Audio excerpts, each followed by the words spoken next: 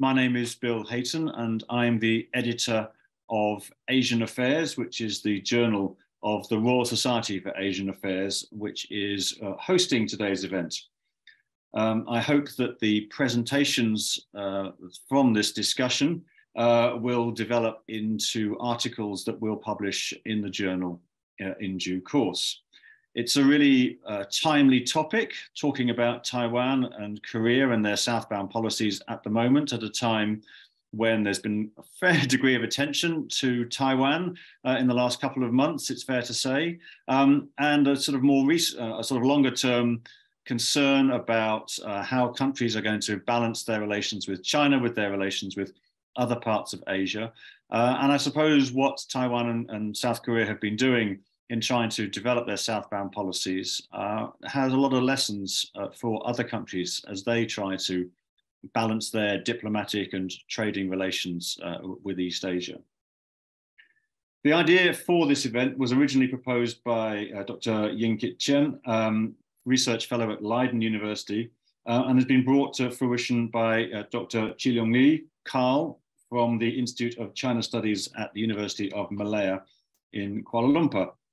We have a really international selection of speakers with presentations coming from Malaysia, from Taiwan, Korea, Japan, and India. So I'd like to hand over to Carl to introduce the speakers, and then we'll begin the first session. So over to you, Carl. Thanks so much indeed for all your help in organizing this event. Thanks a lot, Bill. Good morning there to everyone, or good afternoon to anyone around the world. So, okay, first of all, my sincere thanks to Bill for allowing us to have this contribution to Asian affairs as a special issue.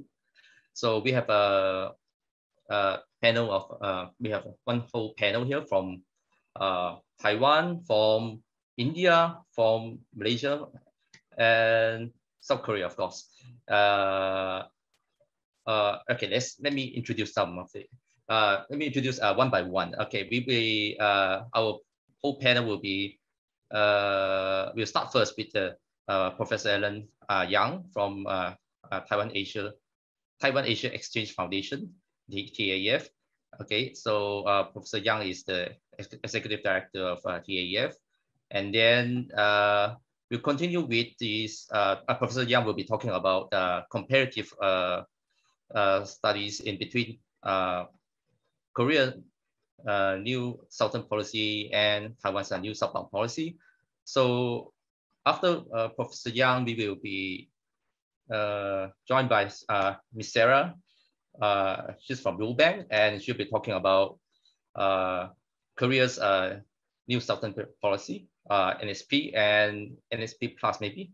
Yeah, and then from there on, we'll start with the Korea side of the new southern policy with Dr. Nuliana and Mr. Aaron. Mr. Aaron from Hiroshima University, and Dr. Nuliana is my colleague here in University of Malaya. So they will be talking about the Southeast Asian responses to Korea's NSP, while Dr. Georgin John from Mahatma Gandhi University, if I'm not wrong, so he will be talking about India's responses to Korea's SSP. So after after the session on Korea, perhaps we may have this a short discussions, Bill, or okay, short discussions, yeah, session, and then I will start mine with for the Taiwan side on. So I'll be presenting on Taiwan's new southbound policy, and my colleague from the same institute, Dr. Shahada, will present the Southeast Asian responses to the NSP. But she will be, because of some timetable difficulty earlier, so I put her in the last. So instead, my other friend from Taiwan Asia Exchange Foundation, Dr. Sana Hasmi, will be presenting the Indian responses to the Taiwan's NSP, new southbound policy. And then after that, Dr. Shahada will wrap up the whole thing with the Southeast Asian responses to Taiwan's NSP. Perhaps we will have another 15 minutes or or 10 minutes for discussion about that on Taiwan's and NSP. Okay, so basically that's my introduction. Yeah, I think. Great, thank you very much indeed. So shall we go straight into the first session, comparing South Korea and Taiwan's new southbound policies? And I'd like to invite Alan, Professor Yang, to begin. Okay, thank you, Bill. I would like to share my slide. Good morning, good afternoon, and good evening, my colleague. And my name is Alan Yang. I'm currently the Distinguished Professor at National Zhengzhi University and also the Executive Director of the Taiwan Asia Exchange Foundation. And on behalf of my mentor and also my co-author, Professor Xinhuang Michael Xiao, I will present our joint effort in this article entitled Navigating the Politics of Soft Power, Taiwan's and Korea's Regional Approach in Comparison. And my special thanks goes to Dr. Carl Lee for the kind invitation to us to join this very meaningful project, and also special appreciation to Bill and also to the Royal Society for Asian Affairs for organizing such a meaningful webinar and also the workshop. I do look forward to the intellectual brainstorming and exchange later. Due to the time constraint, I only have 15 minutes, so I will try to be very brief and quick. With this presentation, I would like to address on some key takeaway. The first one is the soft power matters. What is the concept, progress, and variant of the soft power? And then I will proceed to some feature on the new southern policy of Korea and also the new southbound policy of Taiwan, comparing with their specific features. For example, the NSPK target at 3 Ps and the NSPT address on the importance of public diplomacy plus warm power practice. And finally, I will try to wrap up by reviewing the contending features of these two new southbound policy and two new southern policy, and then add a very quick concluding remark. And next, can everyone see my next slide? Okay. My main argument. Just put it into the presentation mode, Alan, maybe. Okay.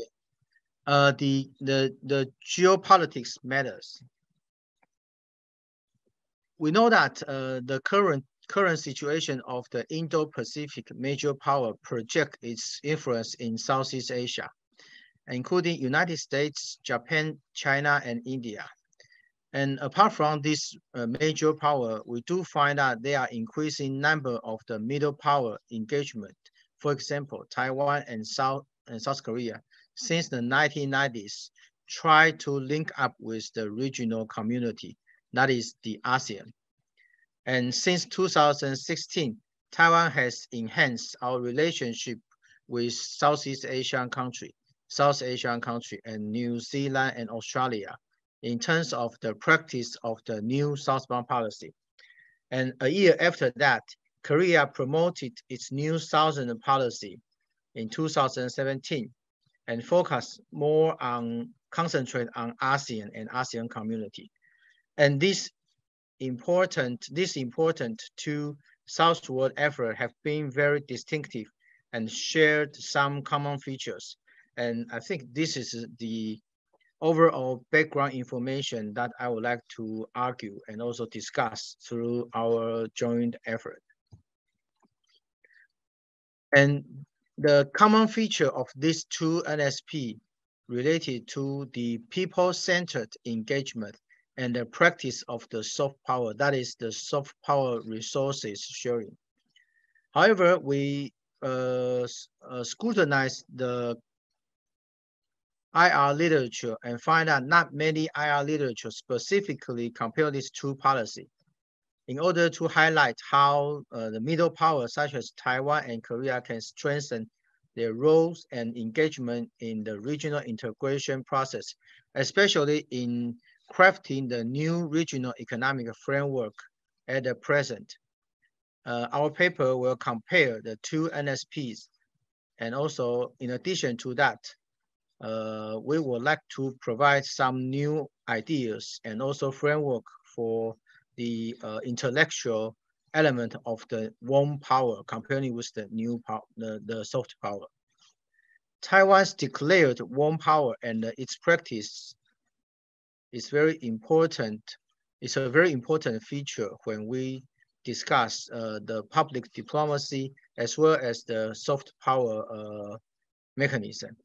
And our article will be divided into 5 parts, including the conceptual evolution of the soft power and the new policy practice in Asia. And the second part will discuss the transformation and strengthening from soft power to warm power. And the third one will introduce the case study of South Korea's new Southern policy through the lens of the soft power. And the fourth one will focus on Taiwan's case. And then conclusion will wrap up the comparative studies. Alan, could you move your slides yes. on, because we are only seeing your title slide at the moment. Okay. I think maybe I need to. So is it clear? Yeah, if you could go into presentation mode, that would be a bit better. But that's okay. We all know that from the theoretical literature, soft power connotes the attraction and persuasion through the utilization of the cultural, social attraction or other soft power resources to achieve a desired outcome of a specific agent or country. However, it's around more than 2 decades. There have been some internal transformation from within, and that drives the soft power practice to more interactive warm power practice, and that is the Taiwan's articulation of the soft power. In the detailed definition of Taiwan's practice, we argue that the warm power practice is aiming at share the warmth to the partner in need. And the second feature is to keep the agent or the country central and indispensable in the everyday life of our partners. With that, we do advocate that more case study and practice are in demand. And this is the picture that I collect from Korean President Moon, and also it's his presence at the ASEAN Korea Summit. And for Seoul's new Southern policy, it was advocated by President Moon since 2017, and the idea is to navigate through the geopolitics in terms of the U.S.-China confrontation on South issue in Korea, and promote the international collaboration for securing Korea's national interest. But it is also interesting to show that not only the new Southern policy K, but the new Northern policy as the strategic hedging of the Moon administration, and the purpose is to secure a more balanced diplomacy.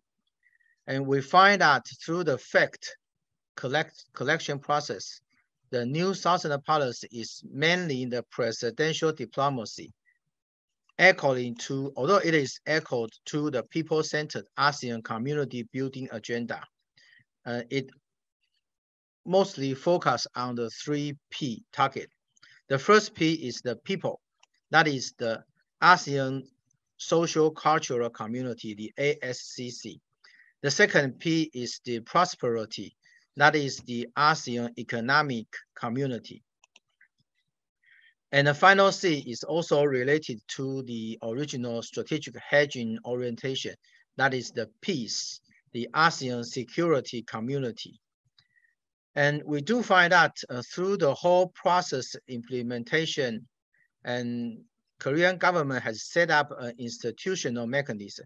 That is the Presidential Committee on the New Southern Policy that gather 14 different ministries and also include 30 deputy minister level senior officials to do brainstorming and oversee the implementation of this specific policy. And one thing that Korea is very unique in promoting this bilateral and regional tie is to base upon its original existing formal tie. That is the Korea ASEAN Summit and also the anniversary platform of the dialogue partnership between Korea and also ASEAN. So through this very brief introduction, we know that it is more multilateral and also work out through the president's visit. When President Moon visited ASEAN and to attend the ASEAN-related summit and also meeting, he will advocate how Korea's economic performance and influence will contribute to the ASEAN community building and also to promote the increasing the trade volume and also the investment amount. And with his personal charisma and also his leading effort in enabling the new Southern policy during the past years in his administration, Korea became a key word in the ASEAN related summit and meetings. And later, when we look at Taiwan's case, that shows a totally different configuration.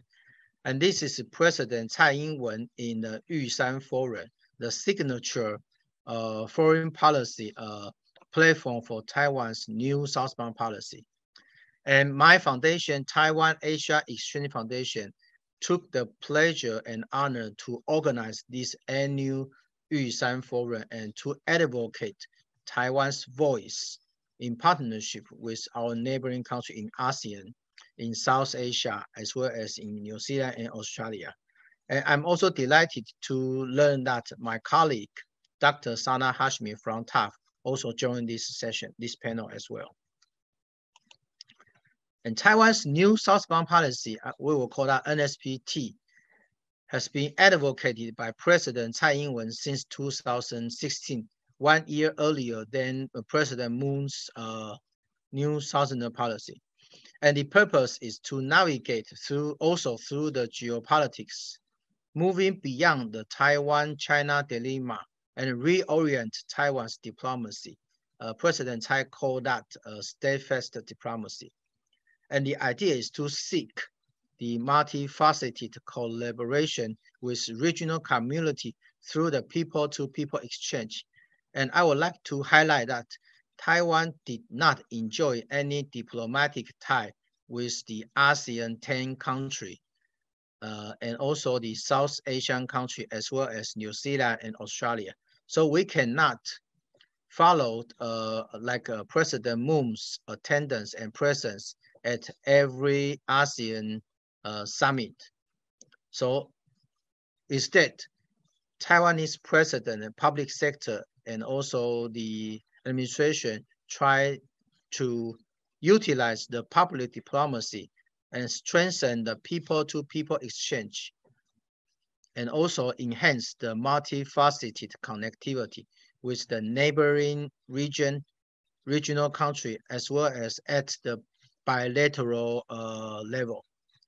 And one specific feature that Taiwan is different from Korea is there has been 1 million new residents from Southeast Asia living in Taiwan, including the transnational marriage spouse.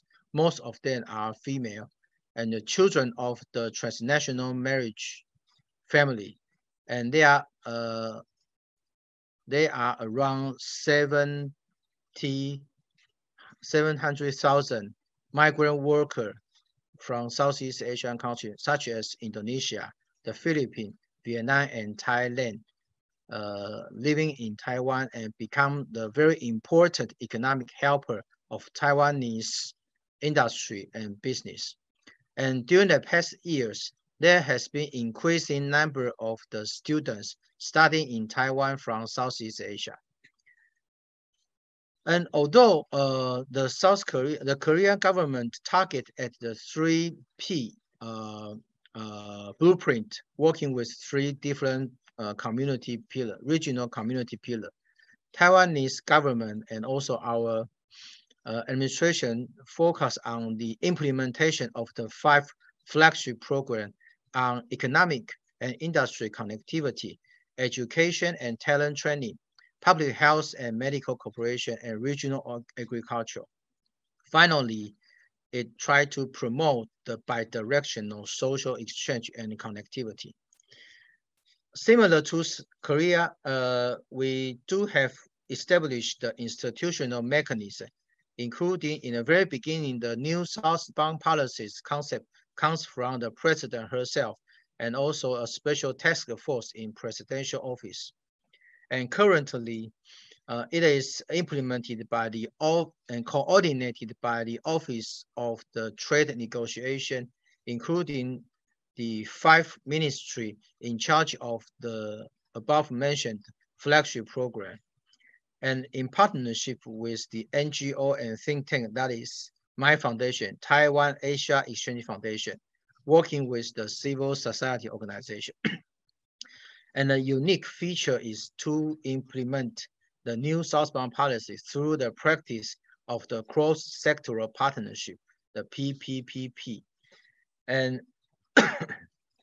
through this bidirectional exchange, Taiwan has been successfully enhanced and restored the social tie through the multifaceted partnership with our neighboring country. Alan, could you about 2 more minutes? Yes. Let me briefly share with you. This is the geographic setting of the new southbound policy. And those policy and flagship program echo to United Nations Sustainable Development Goal. And I will also like to share with you this slide later. The cross-sectoral partnership refer to the public sector, private sector, and people sector. And this is quite unique comparing with the South Korean's case. And as mentioned, the government-led flagship program, including the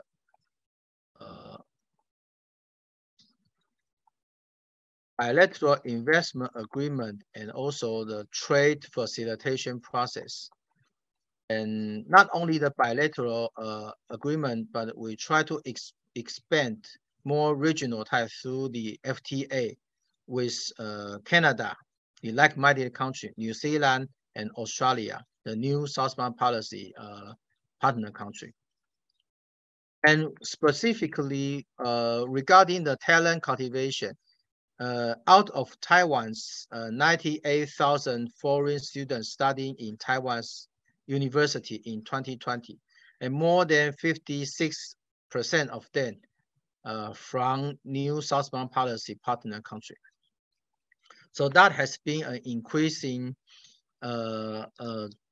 number of the students from the neighboring country to study in Taiwan and also to conduct internship program in Taiwan. Another specific program that I would like to highlight is the medical and public health. We utilize the one country, one center program to work with Indonesia, India, Vietnam, Thailand, Philippines, and other Southeast Asia countries to jointly set up a medical center and then to facilitate the bilateral medical commodity tie and also the training program among the medical staffs. And that has been successfully done and to expand into the one country multiple center program. Could you move to the conclusion, Alan? Thank you. Okay. So I will quickly jump into the conclusion. Apart from these 5 flagship programs, there have been already 13 government agencies working on this policy. comparing with the 14 ministry of the South Korea's case. And the final conclusion is the comparative study. I list some highlights. The first one is strong leadership. Taiwan and Korea enjoy the strong leadership, the presidential mandate in promoting these two policies. However, continuously, President Tsai Ing-wen has her second term and is now fully committed in promoting the new southbound policy, while President Moon stepped down. And the second one is the ministry. There have been cross-sectoral practice between among different ministry, both Taiwan and Korea. If you see the the yellow highlighted one means this country or this case is more effective or more permanent. And a people-centered orientation for the case of Taiwan is more clear. And for the regional community building process, Taiwan's case mobilized the cross-sectoral and also the bidirectional exchange that shows the significant achievement. And for the policy tool, since South Korea enjoyed a diplomatic tie with almost all the ASEAN countries, so they can easily mobilize the policy tools to engage with the neighbor. And for the rest one, the final one is the think tank and NGO act as the driving forces. Taiwan's case is more clear. So I would like to stop here by quoting one important articulation made by the former Prime Minister of Australia, Tony Abbott. He addressed this keynote speech at the Yushan Forum, the New Southbound Policy Forum, saying that nothing is more pressing right now than solidarity with Taiwan if we want a better world. So I will stop here and thank you for your attention. And I do look forward to the further exchange and learn from you. Thank you very much. Thank you very much indeed, Alan. That was really, really useful. A really good introduction, I think, to what's been going on. I suppose my question would be, you pointed out the similarity in the dates when Taiwan and Korea began their southbound policies. Is there much evidence of learning between them? Are they borrowing ideas? Are there exchanges and discussions about how to go forward? Should I respond now? Yes, yeah, please, yeah. Yes, Bill, thank you for your wonderful question. There is some time differences between the NSP K and NSP T. And I do see that there have been some discussion among the university and think tank on learning from each other. Even I myself has been invited by Korea's foreign ministry to address some of the finding of our new southbound policy with them. But I will say that happens at the grassroots level and think tank level and university level. But there has been no clear learning mechanism or institution set up at the government's level. Okay, thank you. Do any of the other participants in the seminar have any questions for Alan? I think we have a question from the Q&A. Oh yes, we do. That's right. So it's a question from Michael Ryu. Dear Professor Yang, there are 400,000 Taiwanese nationals currently residing in mainland China, and a significant proportion of them are youth, 20 to 40 years old. The Taiwanese youth employment dependence in China is higher than in South Korea. Given the threat of military confrontation between China and Taiwan, what strategies would Taiwan undertake to create alternative employment so that to wean itself off from Chinese companies in the future? Well, this is a very good question at this critical moment. I think currently there have been increasing number of the factory and also Taiwanese business based in China try to reorient and relocate their network in Southeast Asia as well as in India. So that create increasing number of the opportunity for our young people living in China to work in other countries and to diversify the political and security risk between Taiwan and China. And in addition, the new southbound policy try to diversify the risk as well. And also, we cannot see the result overnight, and that takes some time. And that is the reason why the government, the public sector, try to cultivate the institutional partnership. And then through the bi-directional exchange, we can invite more stakeholders from private sector, from NGO to join, and also to invite more young people to take part in the process. Great. Thank you very much indeed. So I think you said you have to leave our session early. So shall we leave it there, and then we'll move on to our next speaker? Is that okay, Alan? Yeah, thank you. Great. My pleasure. Thank you very much indeed. That was a really good introduction, I think, to the two countries' southbound policies. Can we move on now to Sarah Yun, who's going to talk about the evolution of South Korea's southern policy and the transition in the recent government. So thank you very much, Alan, and we'll see you again. And now I'll move on to Sarah. So good morning, good evening, and good afternoon for all of you joining from across different time zones. My name is Sarah Yoon, as kindly introduced by Carl, and I'm a consultant at the World Bank, currently located in Seoul, South Korea. And I'm really grateful to be here today for this opportunity to present about this really exciting and burgeoning topic at the conference, as Professor Yang has kindly presented. And I'll be presenting on behalf of my co-author as well, Dr. Jangalis, on the topic of the evolution of South Korea's new Southern policy, or the NSPK, transitioning from Moon to Yoon. So I would like to first start off this presentation with just a brief overview of the NSP and the motivation that drove this research topic. So in brief, as Professor Alan Yang has already explained in depth during the presentation earlier, NSP for Korea was announced and established in 2017 under the Moon administration to deepen Korea's strategic partnership with ASEAN and India, and formed under the vision of achieving a people-centered community of peace and prosperity. This NSP was particularly notable in the sense that it served as a first major initiative of Korea in Southeast and South Asia under a single framework. And although we would say that it's much broader and wide encompassing, the general aims and objectives of the NSP under the Moon administration can be summarized as the follows.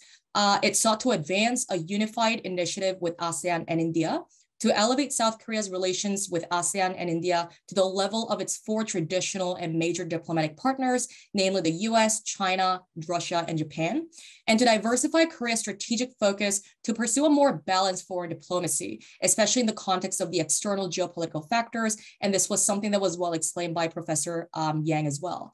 And the NSP, in this sense, at the time, reflected South Korea's earlier intention to try to avoid an outright alignment with the US or an outright alignment against China in the interest of maintaining the vibrant relationship with China as its biggest trading partner, but also in the interest of trying to be able to leverage China as a facilitator of denuclearizing or assuaging the nuclear threats of North Korea.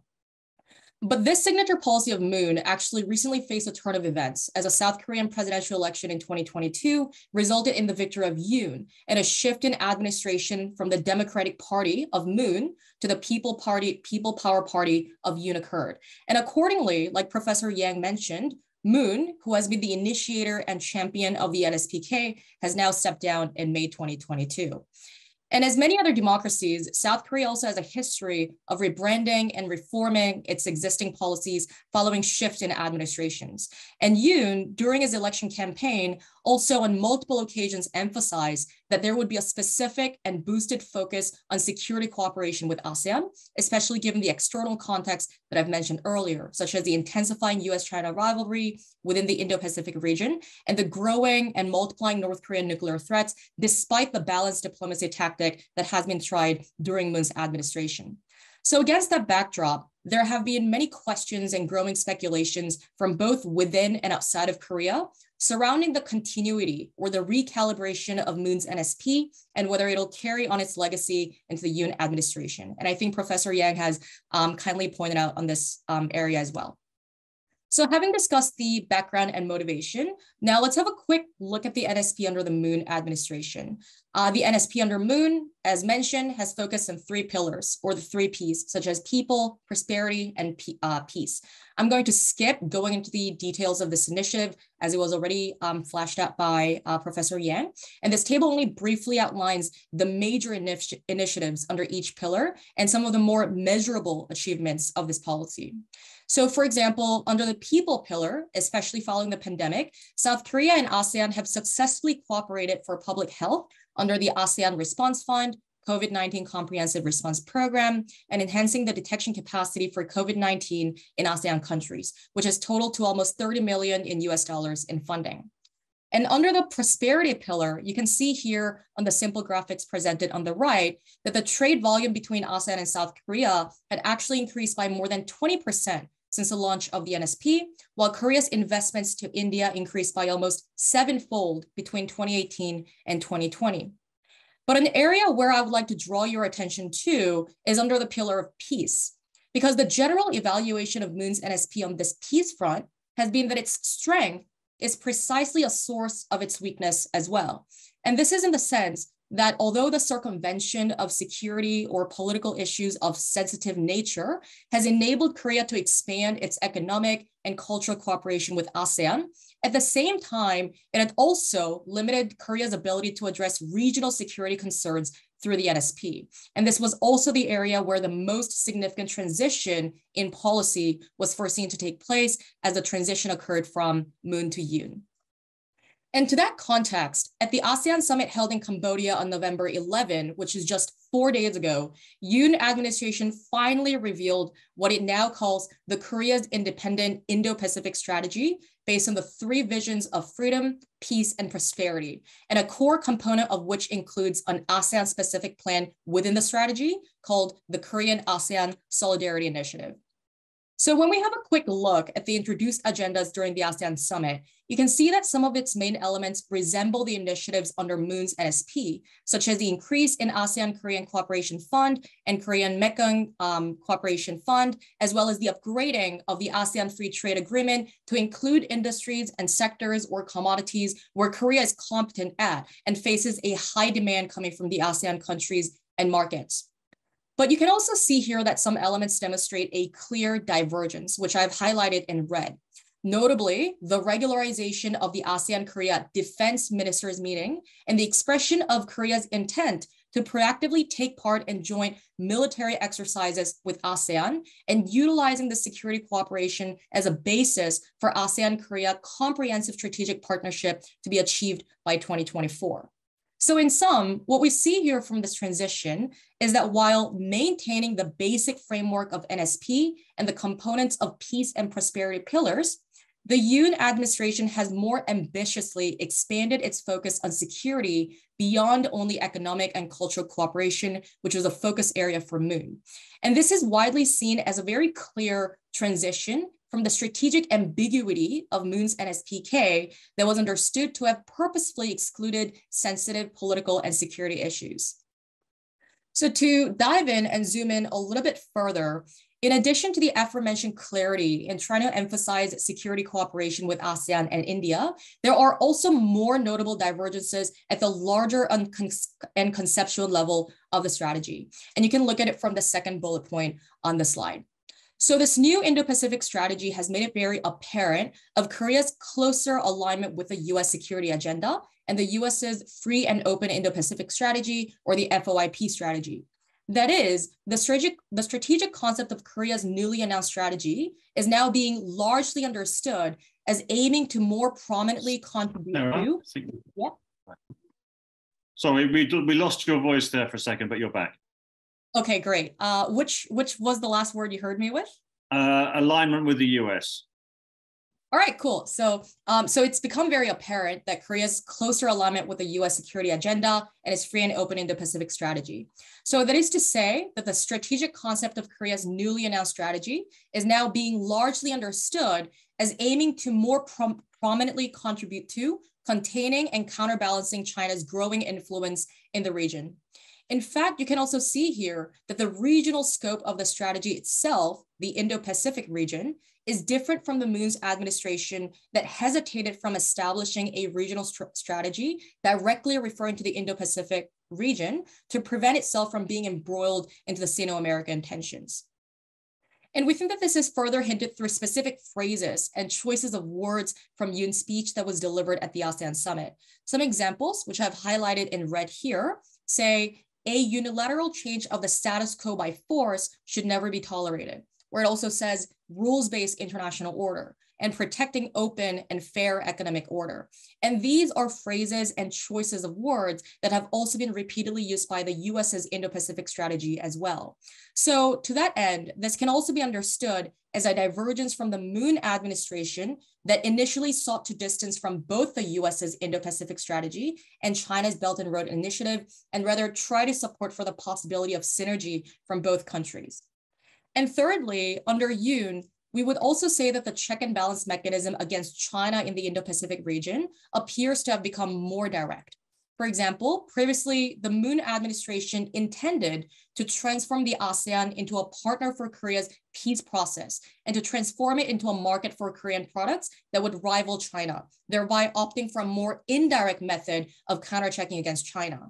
And this contrasts quite strikingly against Yoon administration's mechanism under the Indo-Pacific strategy that's being largely understood as opting into a more direct approach of repositioning Korea as a supplementary force to try to ease the America's military burden in the region.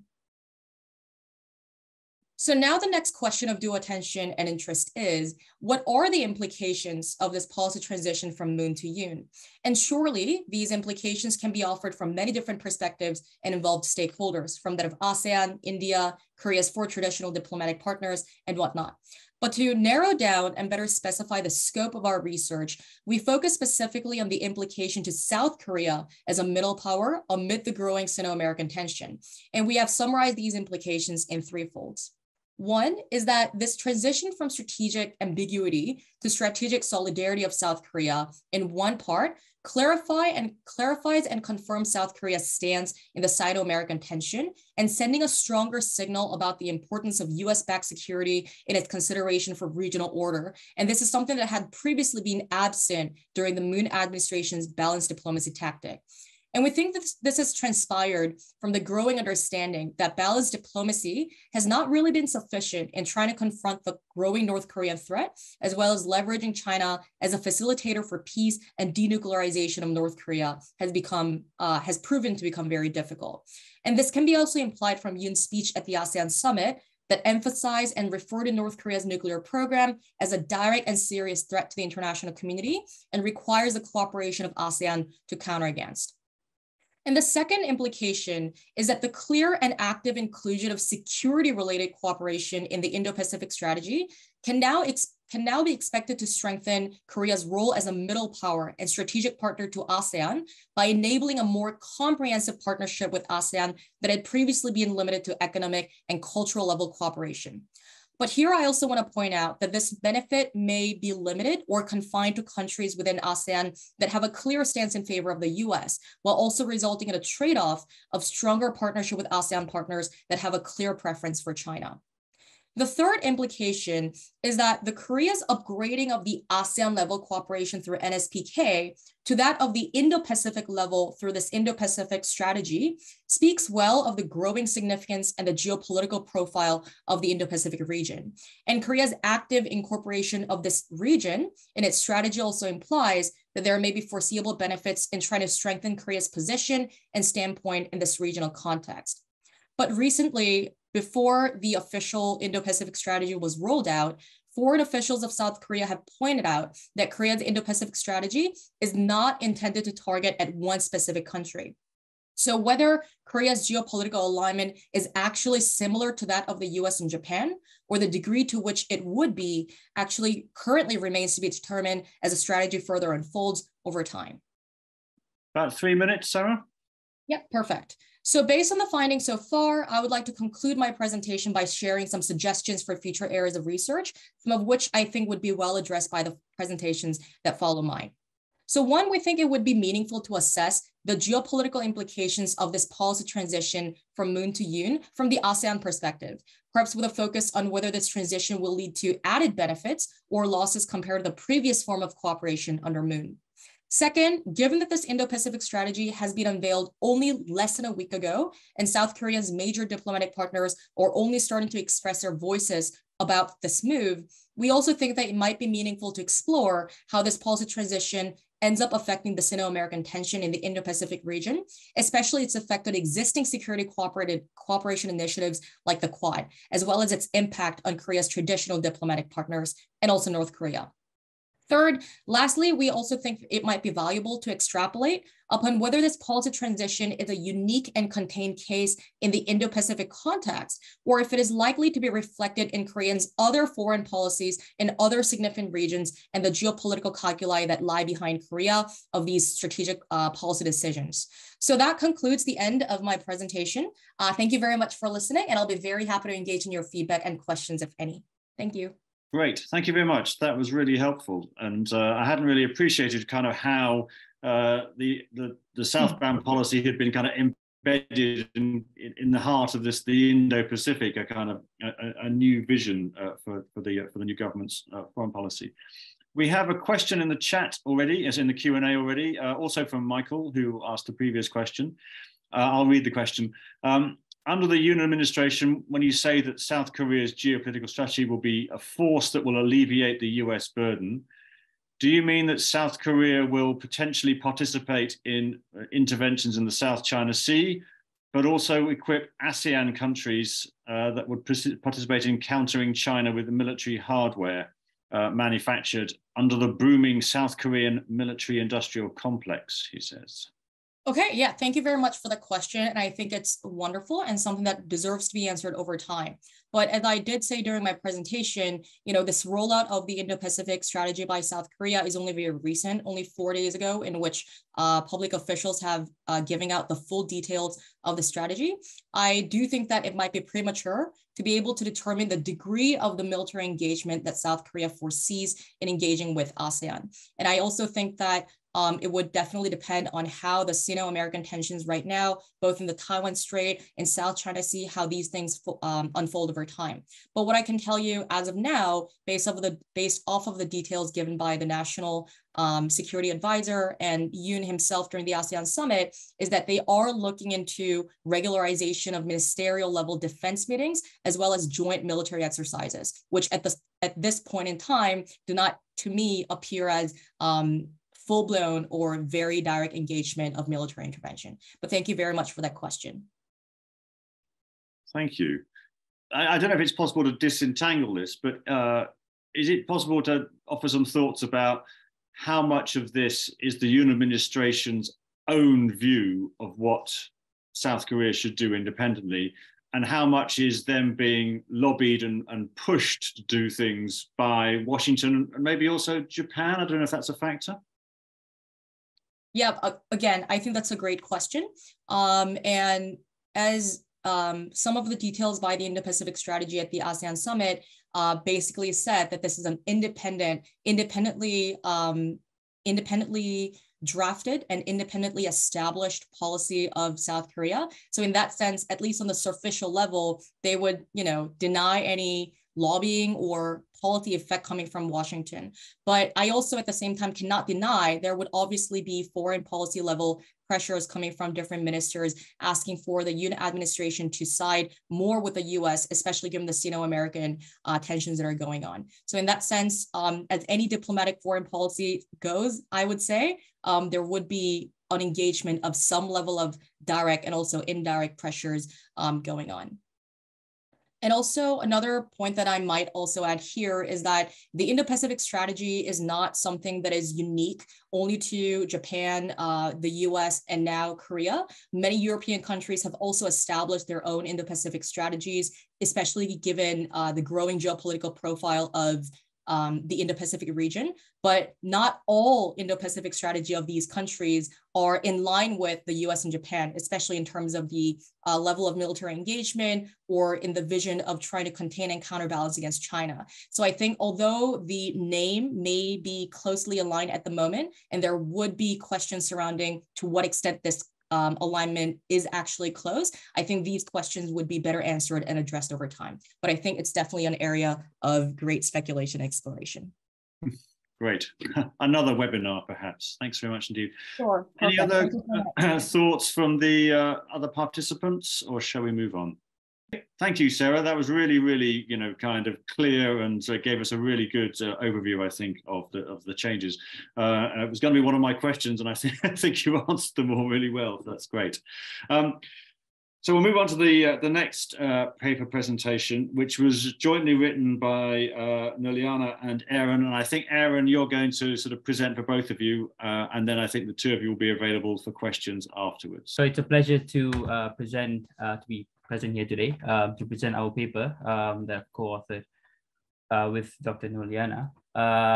So our paper is titled NSP and the NSP Plus, elevating South Korea's middle power presence among ASEAN member states. So, all right, so what are we looking to find out from our paper is, first, we're basically looking at examining the concept of middle power. And in doing so, we sort of look at the previous initiatives undertaken by South Korea in Southeast Asia to advance its middle power strategy. Second, we analyze whether the NSP and the NSP Plus are successful tools in enhancing South Korea's middle power strategy and diplomacy in ASEAN.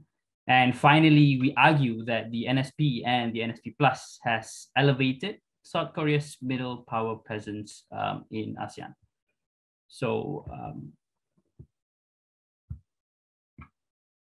all right. So this is the first part of the paper, where we look at middle power theory. So we look at the definitions by Robertson and D. Swanlander. So Robertson points out a number of definitions, with the first being functional definitions, whereby countries can be seen as a middle power based on their functions. And next is capacity or positional definition, which we look at the statistical measures of economic and military strength to compare countries. And finally is the behavioral based definition, which is based on the country's own behavior and action, that it acts as a middle power. And then with D. Swanlander, he sort of agrees with Robertson on the whole capacity argument, in addition to saying that it's also self-conception is also has a role to play, as well as status or international recognition, as well as systematic impact of the state itself. And finally, we look at Cooper and Paladar, where they distinguish three different waves of middle power action. The first being through formal organizations, the second being through high-profile initiatives, and the third is designated special issue that would require attention on a needs base. And all right, sorry, this was the structure of the paper. So sorry, just to mention that we start with middle power theory, and then we move on to South Korea as a middle power. And then South Korea's engagement with Southeast Asia before NSP. And then we discuss about South Korea's engagement under the NSP and NSP Plus. And then we look at, this is where we analyze ASEAN's outlook on South Korea as a middle power in Southeast Asia. And then we look at FYP and the way forward. So I've already mentioned the part on the middle power theory. So I'll move on to South Korea as a middle power. So as I went through just now about Robertson and D. Swanlander, where they talk about capacity. So how is this capacity sort of looked upon? So we look at South Korea's capacity as the 13th largest GDP, as well as the 33rd in terms of GDP per capita, as well as it being ranked 6th militarily. So that sort of demonstrates, that's where we think it sort of demonstrates South Korea's middle power role. And then it's the behavior where South Korea behaves as a middle power, or aspires to behave as a middle power within the international system. How it does so? So it basically does so by organizing important initiatives such as hosting of the G20 summit, as well as the Seoul Nuclear Summit. And then we also see South Korea self-conceptualizing. Well, it self-identifies as a middle power. Well, it's also not only self-identified, it's also recognized as a middle power too. In terms of its functional role, so where does it functions? At least before this it was definitely caught in between great powers, with having security interests with the United States as well as economic interests with China. And if we look at the functional definition itself, what was its function, at least in the global stage, is whereby its role in the UN, OECD, APEC, as well as ASEAN regionalism. So there is an overall consensus that South Korea is a middle power, and it's prevalent through many academic works in the last decade as well. But the question remains, of course, how successful has South Korea is as a middle power, and where can its influence be directed to maximize the benefit of its presence? So not surprisingly, ASEAN has become one of the key regions of South Korean government's focus from Lee Myung-bak's administration, later picked up during the Moon administration.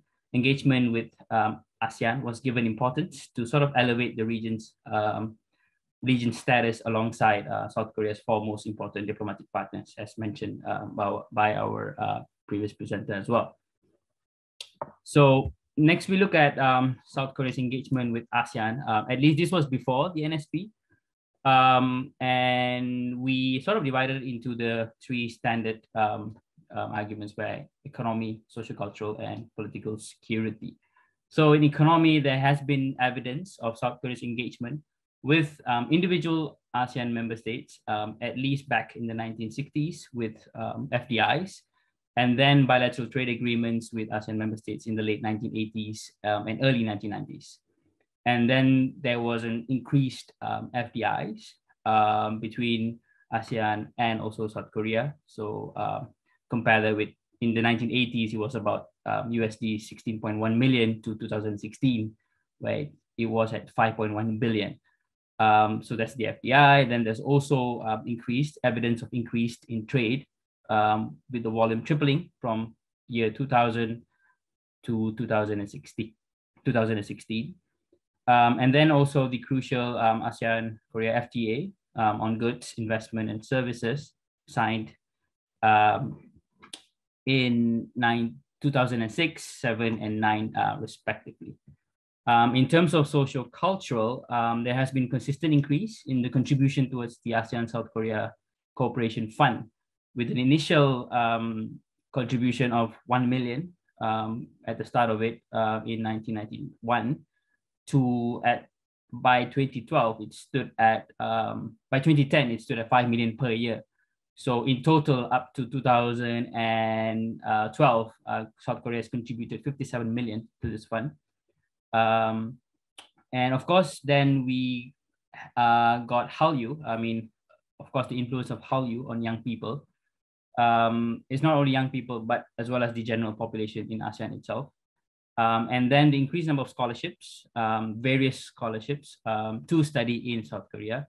And of course, the increased number of tourists visiting both South Korea and ASEAN, vice versa. In the area of political security, with the paper, we talked about how ASEAN has been active in ASEAN-led mechanisms throughout the formation years, namely with the ARF, APT, the EAS, as well as the ASEAN Defense Ministers Meeting Plus. And there was an enhancement of diplomatic influence, at least during the Lee Myung-bak administration with the New Asia Initiative. And at the end, there was an elevation of South Korea's hierarchy within ASEAN, from initially being a sectoral dialogue partner to comprehensive dialogue partner, until comprehensive dialogue partner was in 2010.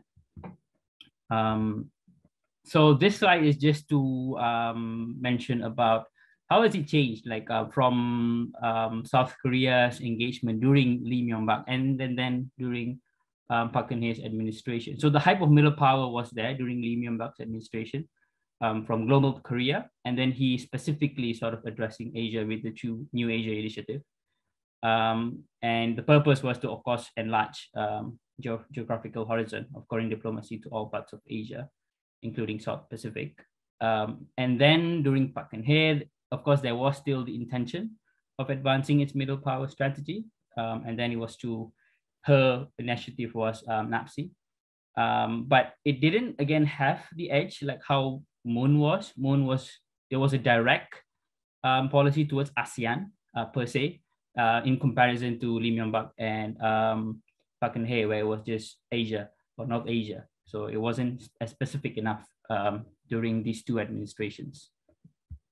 So then we move to the NSP, where we look at it to the three different pillars in the paper: prosperity, people, and peace. So under prosperity, we address the close economic cooperation in the areas of trade, investment, support for small businesses and enterprises, as well as infrastructure connectivity, especially in the area of smart cities. And without doubt, there was a surge, increase in trade and surge in FDIs to ASEAN member states. There were developmental initiatives and cooperation through the ODA in the area of infrastructure projects, rural development, education initiatives, and a growing amount of public health program. And there was a clear increase in the number of ODAs that doubled from the 2010 figure to 2019 figure. Then we look at people. Of course, there was a surge in the number of tourists, at least after 2017. So 18 and 19, there was a surge in the number of tourists. Large number of students. In 2009, 34% of the foreign students in South Korea were from ASEAN, which means that 64,200 were from ASEAN out of the total 147,000. And then there was the launch of the two new scholarships and two new scholarship programs and also educational programs in 2020. And then in terms of the peace pillar, there was increased in high-level exchanges and diplomatic engagements. President Moon, of course, being the first South Korean president to visit all ASEAN 10 member states within 2 years in office. And then he elevating the relationship with Indonesia to special strategic partnership, as well as strategic partnership with Malaysia and Thailand. And then there was the establishment of the Bureau of ASEAN and Southeast Asia Affairs in the Ministry of Foreign Affairs, and the increased number of staffs in the South Korean mission in ASEAN. So that's the new Southern policy. In terms of the new Southern policy plus, we have seen this in our previous presenter as well. The focus here was, yeah, sorry.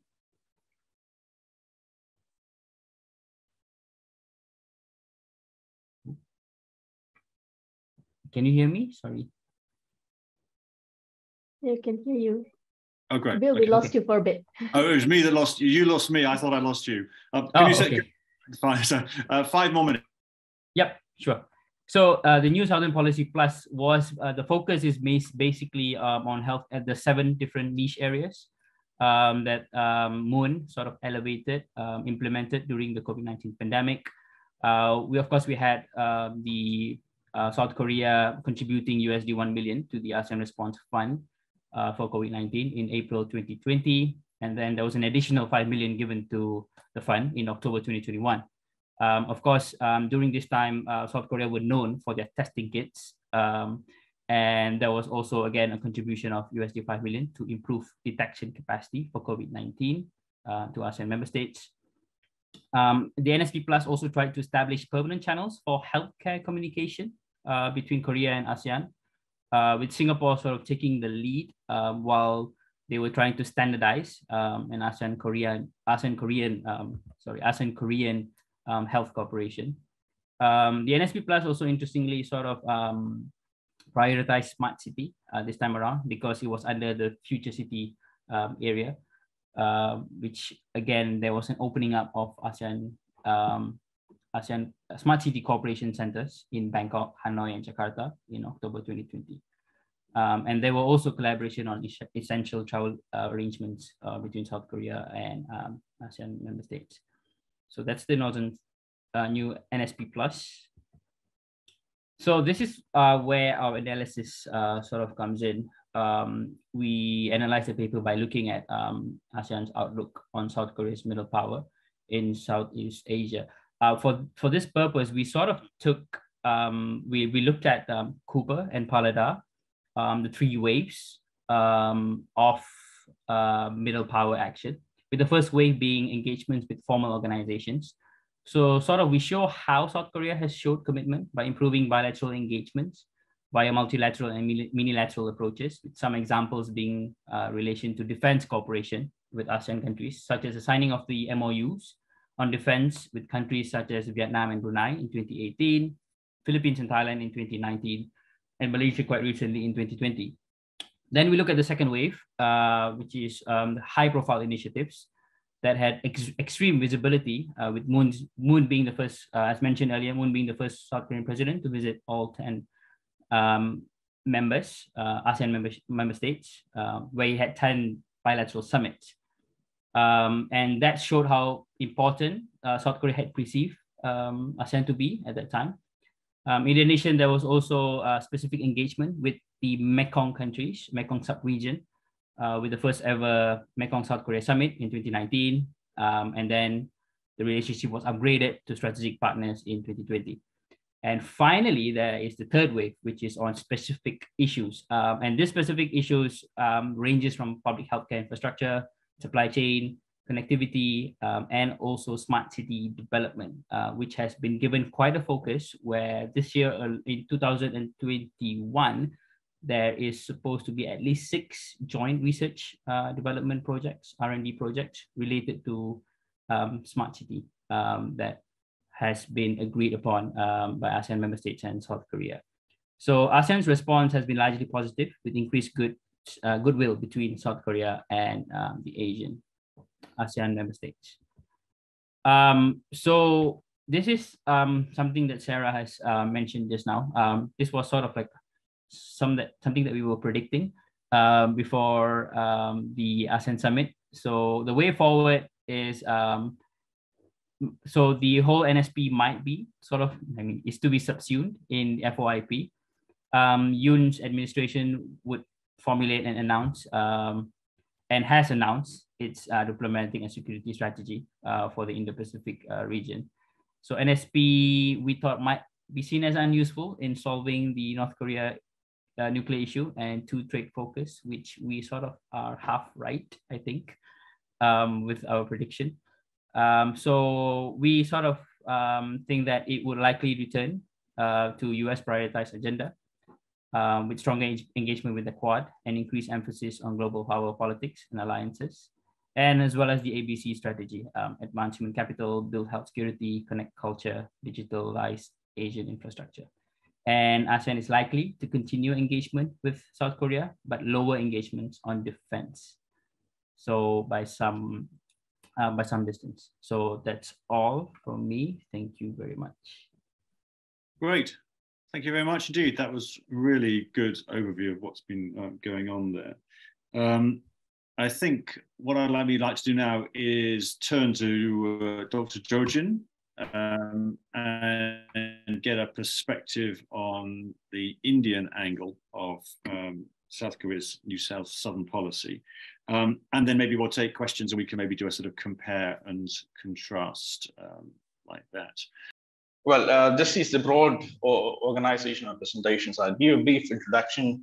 I'll talk a little bit about New Southern policy, the broader South Korean strategic and foreign policy outlook, which I may not have to do much because the previous speakers have, particularly Sarah has focused it in detail. Then I'll give a brief introduction or background of India-Korea relations to put the NSP and India-Korea relations in context. Then I will talk about NSP and India-Korea relations. Then I'll make some brief conclusion. As the new Southern policy, it was South Korea's first dedicated foreign policy instrument to targeting India. So in that sense, it was a unique policy as far as India is concerned. The NSP brought a new narrative and the elevated expectation for India-Korea relations. However, I would argue that it failed to maintain the initial momentum that it created when it was announced in 2017-18. Well, the major, I would argue that the pandemic and also the intensification of geopolitics in Indo-Pacific or in Asia-Pacific emerged as a hindrance, but also expectation and knowledge gap also emerged as a major challenges to the relationship between India and Korea in this period of new Southern policy. Before getting into the India-Korea relations, I thought it's important to contextualize it in the regional context to understand the different aspects and nuances of the India-Korea relations. It seems to me that we are going through a regional order transition. In particular, I think there are two important trends or factors that are sort of shaping the regional context, which in a way we also see it also featured into a realignment of relationship in Asia Pacific or the Pacific. So the one aspect is the geoeconomic trend, which is in sort of driven by the changing division of labor and the new growth centers in the region, particularly the new growth centers are shifting from economic growth centers are shifting from East Asia to Southeast Asia and South Asia and Africa. It forces countries to realign the relationship that we used to see in the last 2 decades or so. And the second trend is a geopolitical, which is reflective of the changing regional balance of power, rise of China, the rise of the West, and sort of the relative decline of the United States. And it is manifested through the US-China strategic rivalry. What we can see, it's also reflected in the heightened securitization of maritime space in Asia. So in terms of thinking about the regional order, the environment appears to be high risk and high uncertain situation. So in the broader sense, if you look at most of the countries are rearranging or trying to relook their relationship in the regional context. And what you see is most of the countries are moving in the direction of a hedging strategy. And this is also applicable to the India and Korea. Let me move on to the new Southern policy, in the broader context of South Korean strategic and foreign policy outlook. Since Sarah has explained the various aspects of the new Southern policy, its origin, the motivations, I will not dwell on those aspects, but however, I thought it's important for me to highlight some of the features so that I will be able to contextualize India-Korea relations in a particular framework. Well, I mean, if you were to prioritize President Moon Jae-in's policy, if you were to look at the prioritization of Moon Jae-in's foreign policy, I mean, you have the Korean Peninsula process first, then the diplomatic balancing, which is reflective of Korea's approach to balance its relationship between US and China. And then there is this the diversification approach, which is also linked to the diplomatic balancing, to diversify Korea's relationship, economic and diplomatic relationship, moving away from the great powers.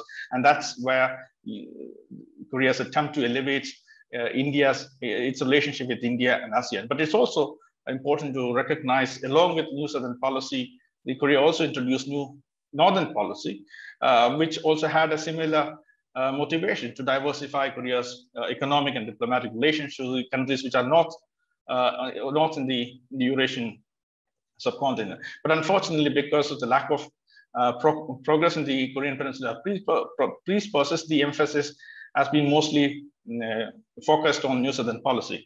Some aspects of new Southern policy as mentioned, it was an attempt to elevate Korea's relationship with ASEAN and India, but I would argue it was mostly ASEAN focused, and it was primarily a bilateral approach. Korea was forced to adopt NSP as its regional approach when it was pressured to take a position on Indo-Pacific or Belt and Road Initiative or China-led regional approach, or US-led approach to. So in that sense, Korea rebranded NSP to some extent as a regional approach at a later stage. Even though the previous speakers has mentioned about the 3 Ps, prosperity, peace, and people. But how I would argue from an Indian perspective, it was mostly an economic engagement, primarily an economic engagement. If you were to look at New Southern policy in terms of a strategic narrative,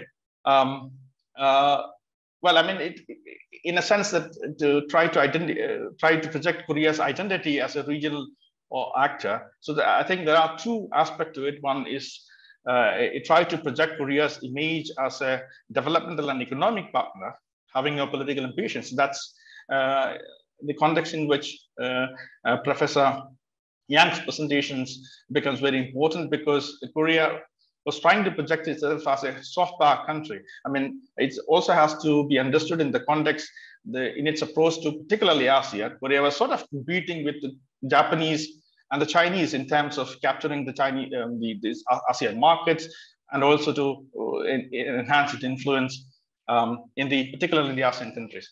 And also the elevation of, or the rebranding of NSP as a regional approach, particularly in the post-2020 context. I'll come back to the particular time frame in the later half of my presentation. As try to project itself as a regional, independent regional actor. It was part and parcel of the diplomatic balancing that the Korea was trying to do between United States and China. And this is reflective in some sense in the Korea's ambiguous approach to Indo-Pacific, and also its ambiguous approach to the China's Belt and Road Initiative. Let me talk a little bit about India-Korea relations to put the NSP and India-Korea relations, to understand the NSP and India-Korea relations. As you know, there was limited interaction between India and Korea during the Cold War period, particularly because of the political aspects, because Korea was deep into the US alliance system, but on the other hand, India was a non-aligned, framed itself as a non-aligned country, and it sort of adopted what one could call the equidistance policy to balance relationship with North Korea and South Korea. But that changed, particularly in the aftermath of the Cold War, enhanced its relationship between South Korea, moving away from its equidistance policy of managing a sort of a similar approach to the North and the South. And in the initial period, this is also India's approach to South Korea was part and parcel of its look-east policy, which from an Indian perspective was an attempt to enhance its relationship with countries on the eastern port, particularly ASEAN countries as well as Japan and Korea. The relationship was labeled as a long-term strategic, long-term cooperative partnership for peace and prosperity in 2004, and strategic partnership in 2010. And this is an important point of the India-Korea relations. And also, it was redefined as a special strategic partnership in 2015 during Prime Minister Modi's visit to Korea.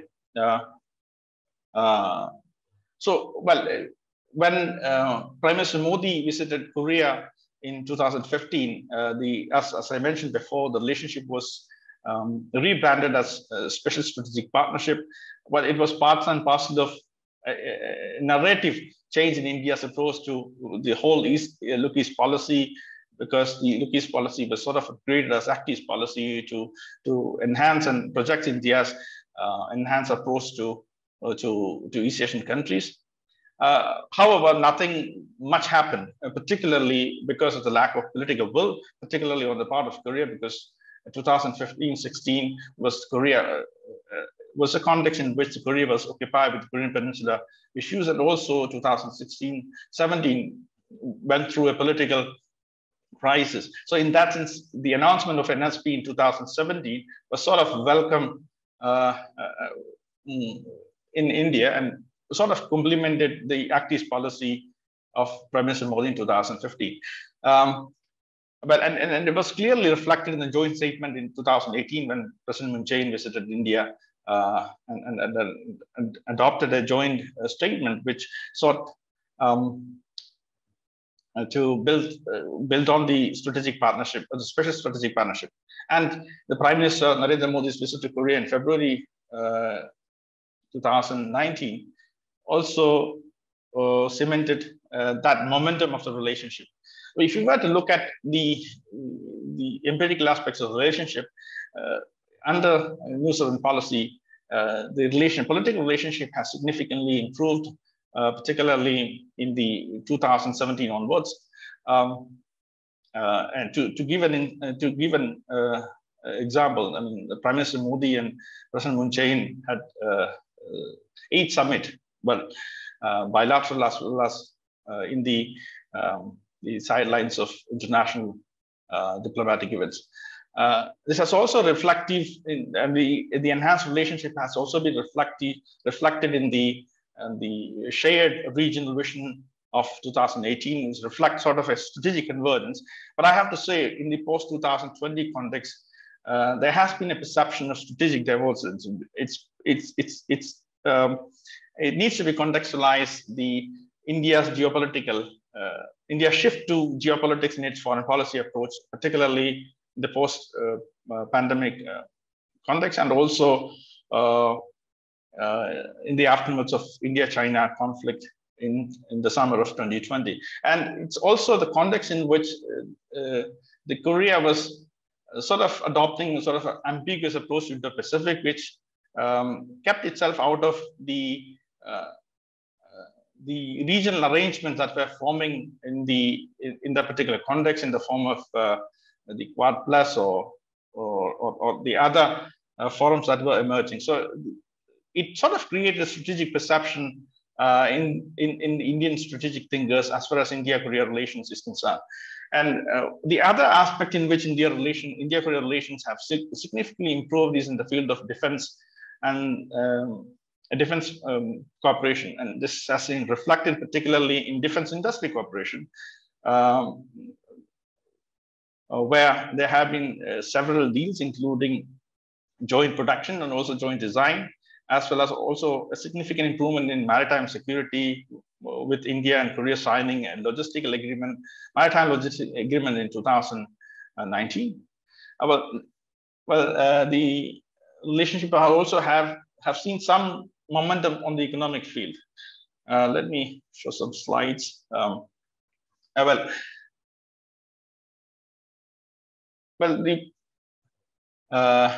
mean, as far as India, a major component of NSP, so to say, was the economic diversification agenda, which saw India as an opportunity to diversify Korea's some of Korea's economic economic engagement with China. On that front, there has been some momentum. Some Korean companies have started investing in India, but not much. This has also reflected some momentum in the trade, but not much, because India-Korea trade has been stagnant since 2010. It was hovering around $20 billion.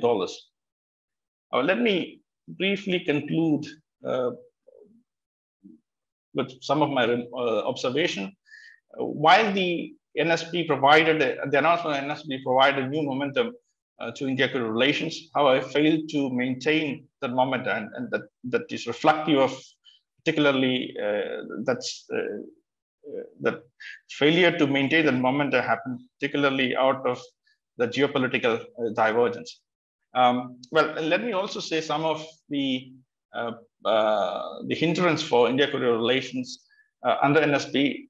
NSP, from an Indian perspective, viewed India primarily through the lens of market. It failed to recognize India as a strategic and geopolitical actor. So in that sense, it saw it as an extension of the ASEAN market. And I will also highlight that the putting in ASEAN and India together was also problematic because these are two different entities and two different kind of access. So putting them in one basket was also a challenge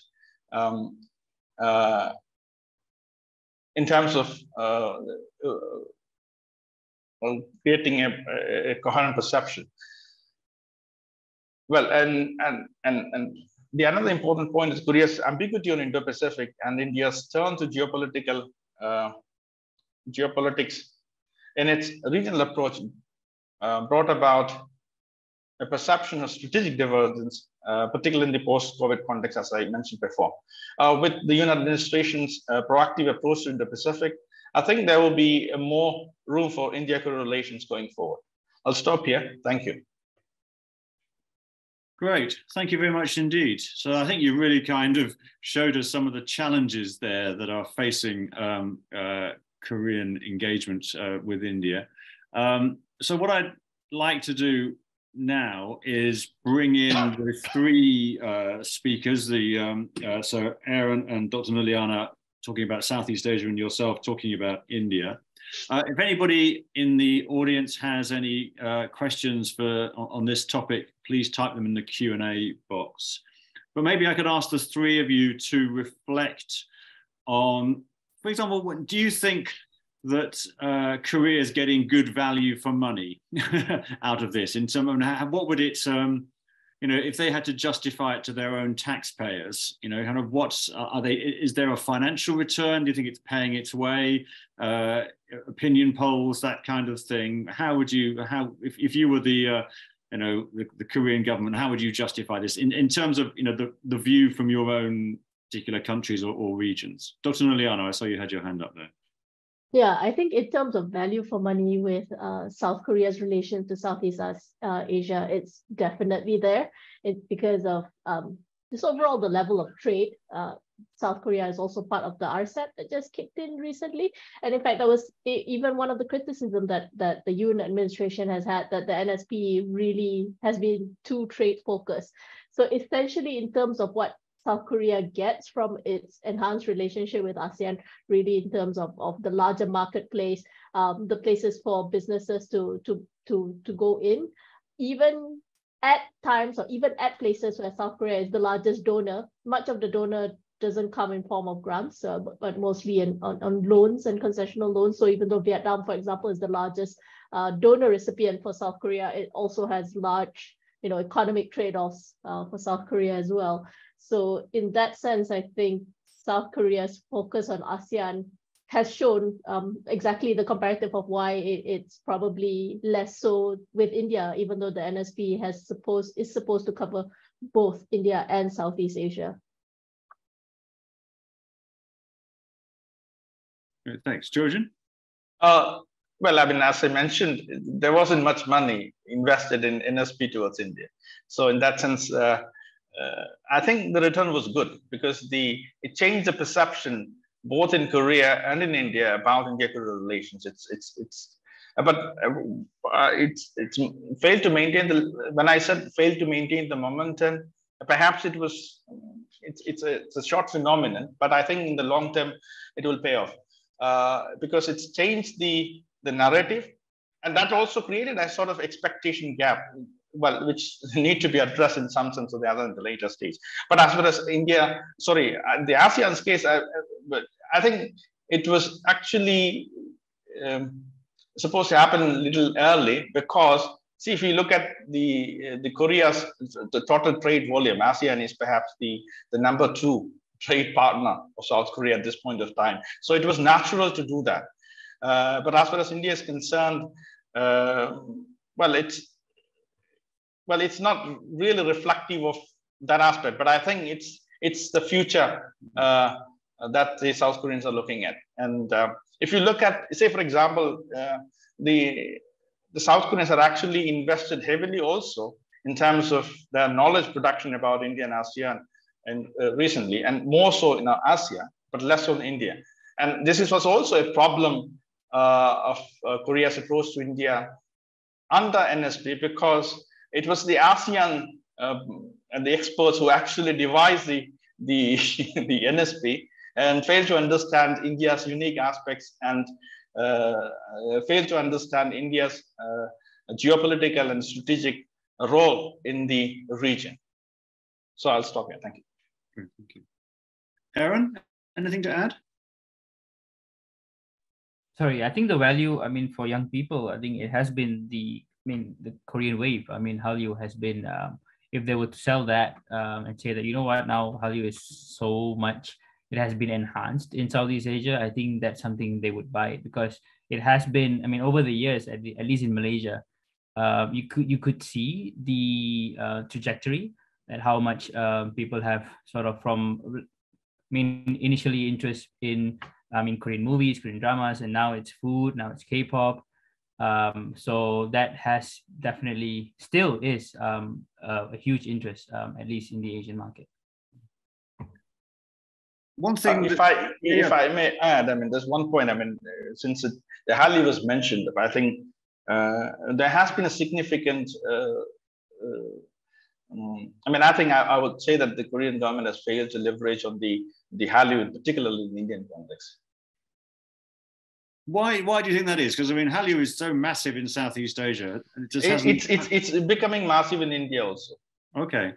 Yeah, there are different ways to it, but I think, well, as far as Korean image in India is concerned, it's the BTS or the Korean drama that actually played a critical role. It was not the Korean government, for that matter. So, but I think they failed to take advantage of it. I mean, perhaps they have to see India through a different lens to take advantage of it. I think it was Noliana, you mentioned RCEP, and I just wondered whether, obviously India famously refused to join RCEP, and I just wondered whether the contrasting relations between, you know, kind of how South Korea has engaged with ASEAN compared to the less successful engagement with India, should we say, has that turned into an argument that perhaps RCEP ought to be looked at again and we need to be more integrated into that region, Jojen? Probably, I think at least the answer that I can offer on my end is that in terms of economic engagement overall, ASEAN and the rest of the East Asian countries, Japan, China, and South Korea, has been much longer, much deeper. So in particular, the market within the region and ASEAN's own supply chain within the region is definitely a lot deeper and more significant than ASEAN and India in terms of like the higher end, you know, mid to higher end production goods. So that could be a factor rather more so than anything to do with the NSP, and ASEAN and India's relation rather than ASEAN's relation to the East Asian side. So that would probably be more of the argument factor there. Jojen? Well, I mean, as you know, the India and Korea already has a free trade agreement, and India is also part of the larger, the ASEAN free trade, though it opted out of the RCEP. But I think, well, I mean, as I mentioned, one of the reasons also need to highlight is the reforms that need to be brought in India is also responsible for not taking off the relationship. So it's not a Korean problem, but also an Indian problem. But of course, it's a political issue.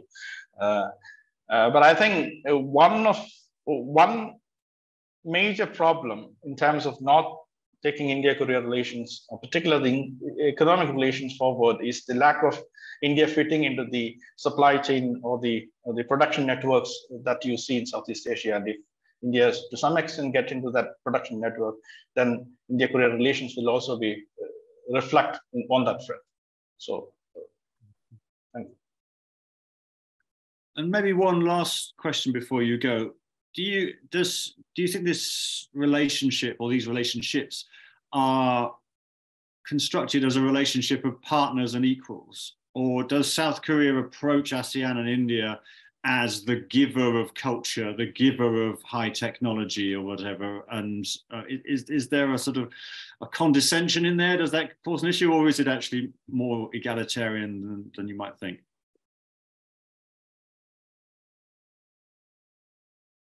Aaron, you want to take this, or shall I also answer? I mean, I can just give some and then you can add.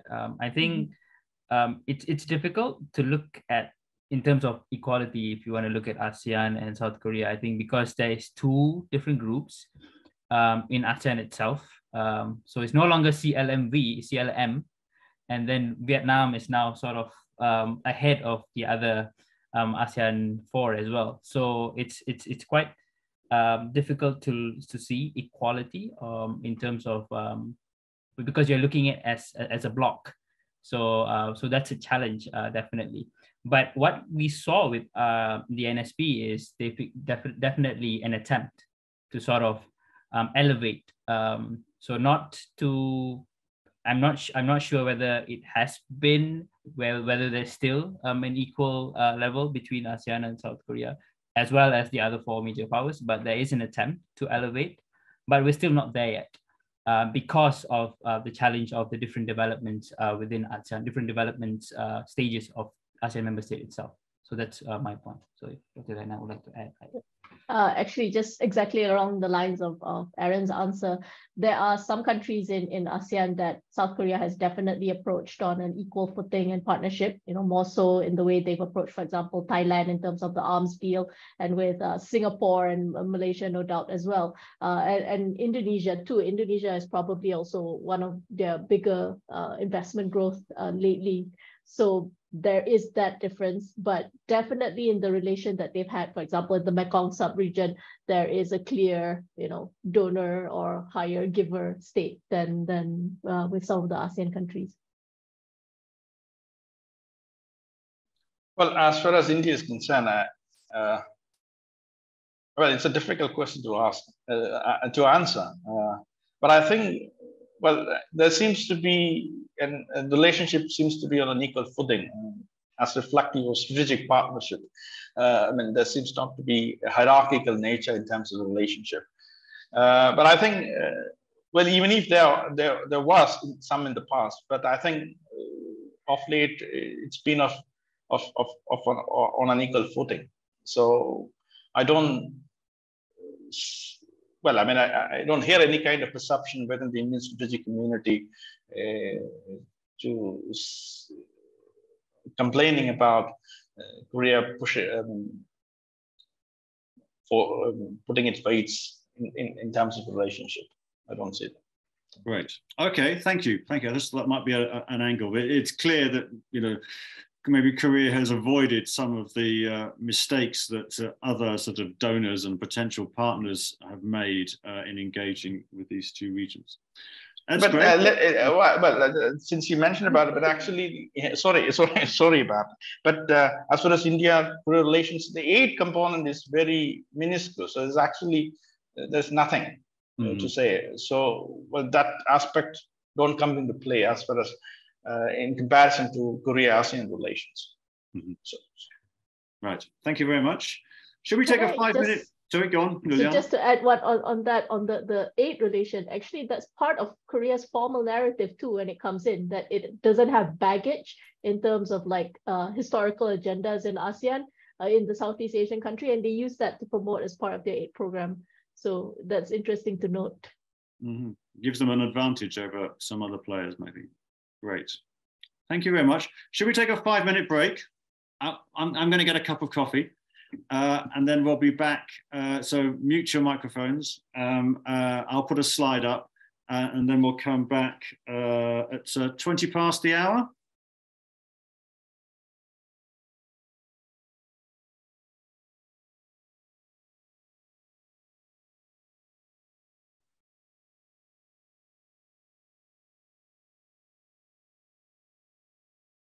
Dr. Lee, you're going to talk to us about Taiwan's version of the southbound policy and how that's changed. Are you good to go? Yep, I'm good to go. Yep. Great. Okay, thanks so much. Let me share my slide. All right. Oops, sorry about that. The other one. Okay. Yeah, should be. You managed to see my slide here? Can see the slide. Yeah, if you put it okay. onto the presentation Right, mode. Sure. All right. Okay. Good morning, and of course, to those who are in the other side of the world, good evening, or even good afternoon. Yeah. Okay. I will be presenting, let's say, Taiwan's new southbound policy. I put it as NSPT.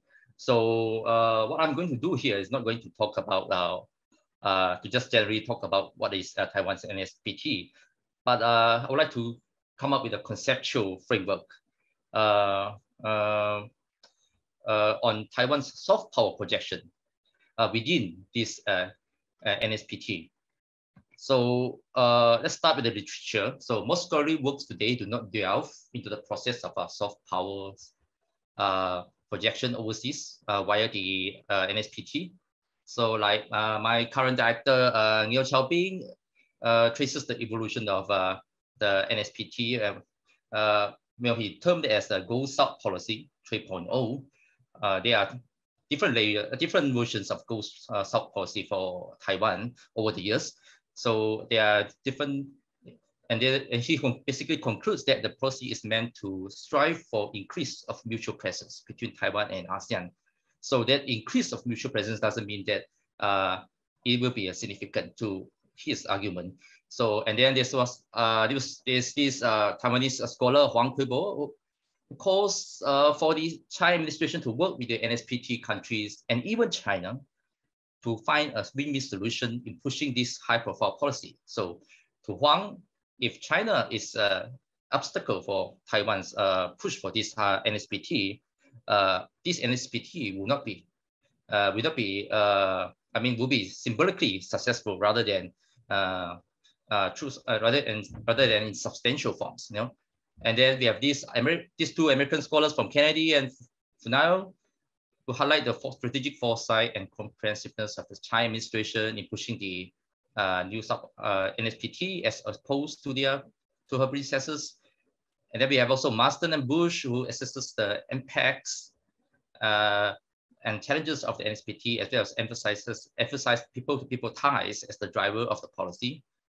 Of course, the other Taiwanese scholar, Li Chunyi, examined the case of Vietnam, and she basically concludes that economic diplomacy's impact of the NSPT is limited. This is unlike education cooperation, especially in the case of Vietnam. It was very stark improvements or even results in that Southeast Asian country. So basically, her argument is that Taiwanese private businesses are market-oriented, and they are not state-driven, unlike those in China's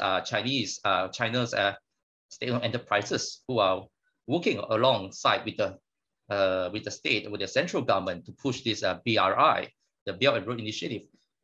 And then we have these two Indonesian and Andoko Rafani and one Taiwanese scholar who sees soft resources, or as what we call it, the resources of soft power, the soft resources as an advantage for Taiwan to build cooperation in the agricultural sector.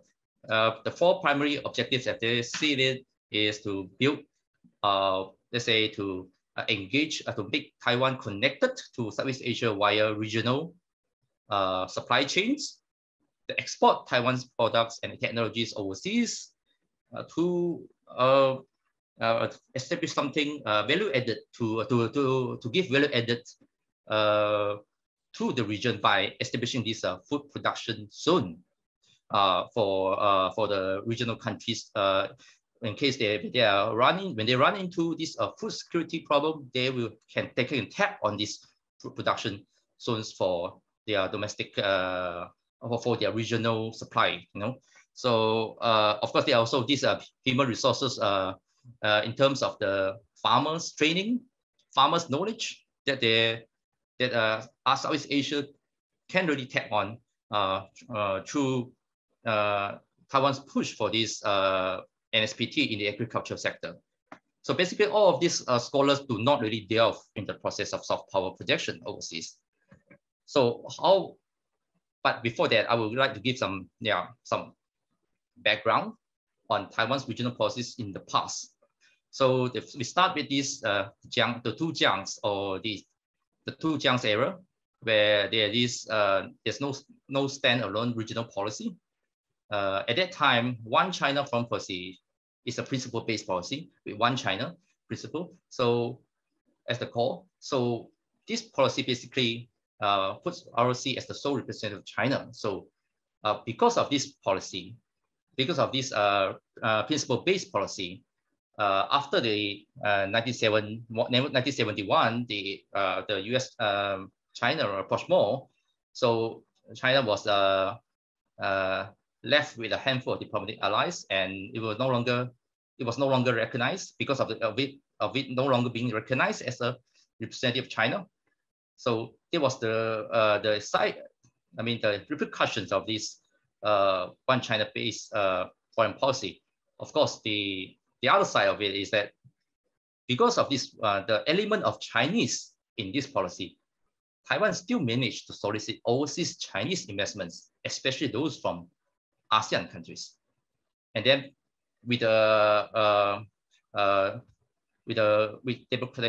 democratization of Taiwan gathering pace in the late 1980s, the Li Denghui administration, they came out with a Go South policy. So this is the first version of Go South policy, which emphasized on this pragmatic diplomacy.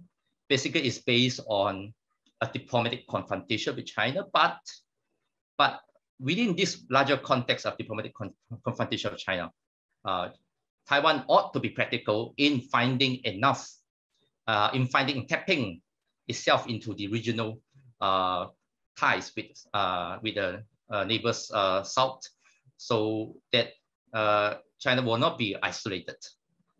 So Taiwan will not be isolated.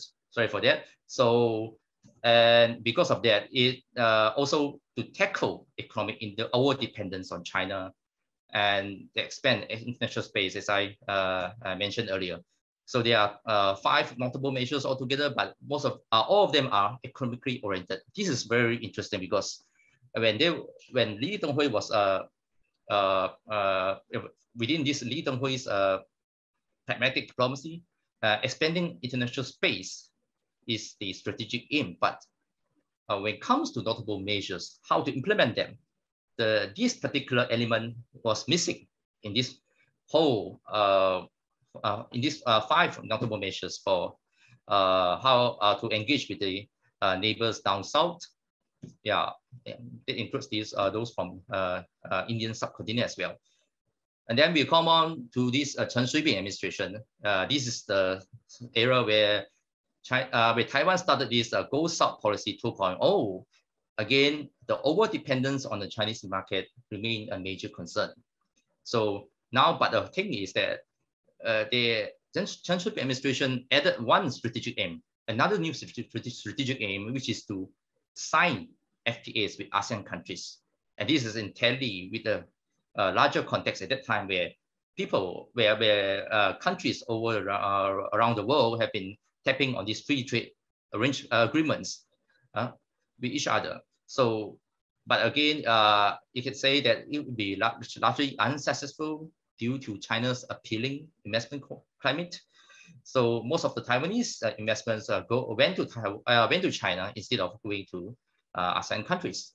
So, but again, it is also because of this Chen Shui-bian administration, soft power is coined for the first time during his administration, but however, it was not documented.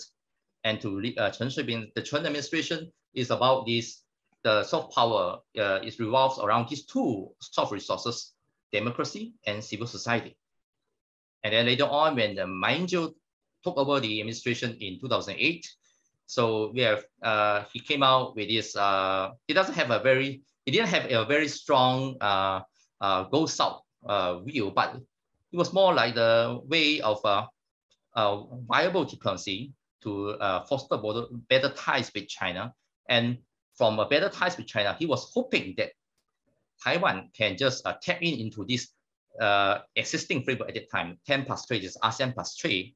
So he was thinking about Taiwan whether can add another one into it, as another layer to it is a 10+3+1 for regional economic integration, in order to make sure that Taiwan did not get isolated within the larger economic integration process at that time. So he managed to secure an economic partnership agreement with Singapore in 2013, and this was without Beijing's strong opposition. And then in his administration, soft power is readjusted into peace, culture, and prosperity. Like the Chen Shui administration, he did not document all soft power within the government documents at that time. So, and then we'll come on to this. I will just briefly explain about this, the birth of NSPT during the Tsai Ing-wen administration since May 2016, and its basic tenets. So in May 2016, when Tsai Ing-wen was formally announced, when Tsai Ing-wen formally took over the power, and in her inauguration speech, he basically made two very important, disclosure to the public about what is this NSPT at the time. So it was conceptualized as a hybrid policy. So within his speech, you can see that there's this economic elements. There are also these economic aims. There are also these foreign policy aims. So they are both. So it's best considered as a hybrid policy in her speech. And then at that time, and the second thing is that she wanted to extend her let's say signature initiative. She called it as the new model of economic development into overseas. So the new model of economic development is for Taiwan's domestic economic development. It was based on the core values of innovation, employment, and equitable distribution. So she was trying to replicate this or export this model into overseas, and then with that she was hoping, and then she clearly spelled out in her speech that she wanted to end Taiwan's over-reliance on the single market, and in this case, it is China. So, and then when the NSPT document was, the guidelines of NSPT was officially reviewed with later that year, and they were altogether the 3 strategic aims. And again, all these strategic aims are economic oriented. Again, the foreign policy aim, the foreign policy strategic aim to expand Taiwan's international space, again, missing in this overall NSPT. So the first strategic aim is to redefine Taiwan's important role in Asian development. Second, we'll identify a new direction, a new driving force, a new stage of the island's economic development. And thirdly is to create a future value through this NSPT for Taiwan's grander economic trade strategy. Yeah. So, and of course, when we talk about NSPT, this is about the soft power. So soft power. 2 or 3 more minutes, Carl. All right. So the soft power. So I would like to. I'm sorry for that. It's a bit of technical. Oh, sorry for that. Okay. So I want to go into this this slide, except that there are 3 resources of soft power, namely technology, people, culture, which is documented in the guidelines of the NSP. So, so this is my model, my analytical model of how Taiwan soft power projection works via the NSPT. So it starts with these NSP's strategic aims, the 3 strategic aims that I mentioned before. From there on to be the utilizable soft resources, culture, technology, knowledge, foreign policies, humanistic values. Then will be the other one will be the opportunistic perceptions. So the identification of focused entry points for the utilization of a soft resources to achieve the NSPT's 3 strategic aims. And finally, the conversion strategies. There's 2-pronged conversion strategy here. First is to encourage targeted state, sub-state, and non-state actors to participate. And the other one is implementing focused programs or projects to achieve the NSPT's strategic aims. So from these conversion strategies, it should end up back into the NSPT's strategic aims. So we have, the whole thing is to make sure that Taiwan is working in line with the NSP's 3 strategic aims, as I mentioned earlier. So there are many sectors we put here, the medical sectors. So you can see the soft resources, technology, knowledge, entry point, sharing of know-how, export of medical technologies. The conversion strategy will be the one country, one center project, as Professor Yang mentioned earlier. The other will be the agriculture, the soft resources, again, will be the technology, knowledge, the sharing of know-how, export of agricultural technologies and inventions. Conversion strategy will be the flagship program for regional agricultural development. The manufacturing sector, for the manufacturing sector, the soft resources, technology, knowledge, again, the entry points, innovating partners industries, export manufacturing products and equipment, national branding of Taiwan. So again, the conversion strategy will be another flagship program for industrial innovation and cooperation. So tourism, this is even more interesting. The soft resources will be the foreign tourism policy, to rebrand foreign policy, tourism policy into a foreign policy with the external component in it. And then the traditional culture, such as the Hakka culture, being used for developing ecotourism tapping. And for foreign tourism policy, will be more about tapping halal tourism in Southeast Asian countries. The conversion strategy will be the tourism development action plan, the 4-year plan. That Taiwan developed back in 2017, if I'm not wrong, with the time. So the education will be the soft resources, knowledge, foreign education policy, culture, entry points, providing vocational training. This is a great example is exemplified in Vietnam, the short-term exchanges, full-time studies, another flagship program for industrial talent development. The civil society, the humanistic values, foreign aid policy, knowledge, again, networking with Asian civil society, talent incubation, NGOs, capacity building, joint advocacy of issues.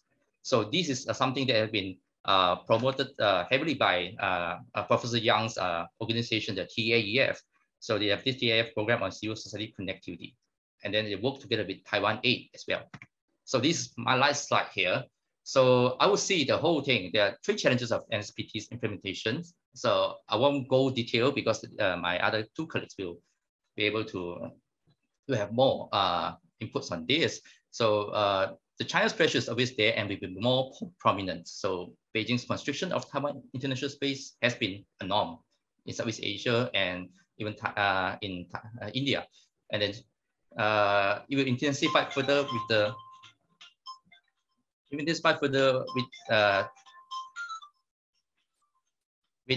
US-China rivalry becoming a new normal in SPT countries. The second challenge will be higher demand for Taiwan to grasp and respond to the dynamic political situation, economic situation in Southeast Asia.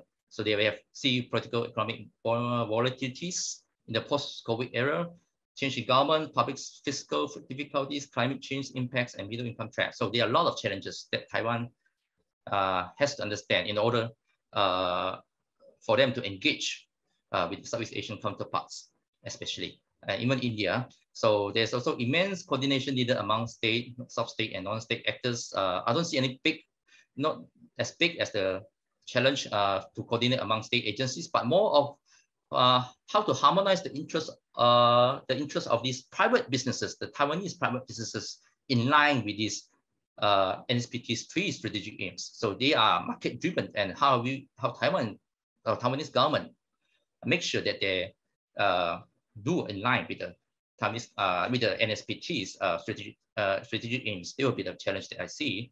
And of course, with our focus into cooperation with the like-minded Western Bloc, with more European, American, Canadian, Australians counterparts coming in to build more ties and cooperation with Taiwan. So how will this focus?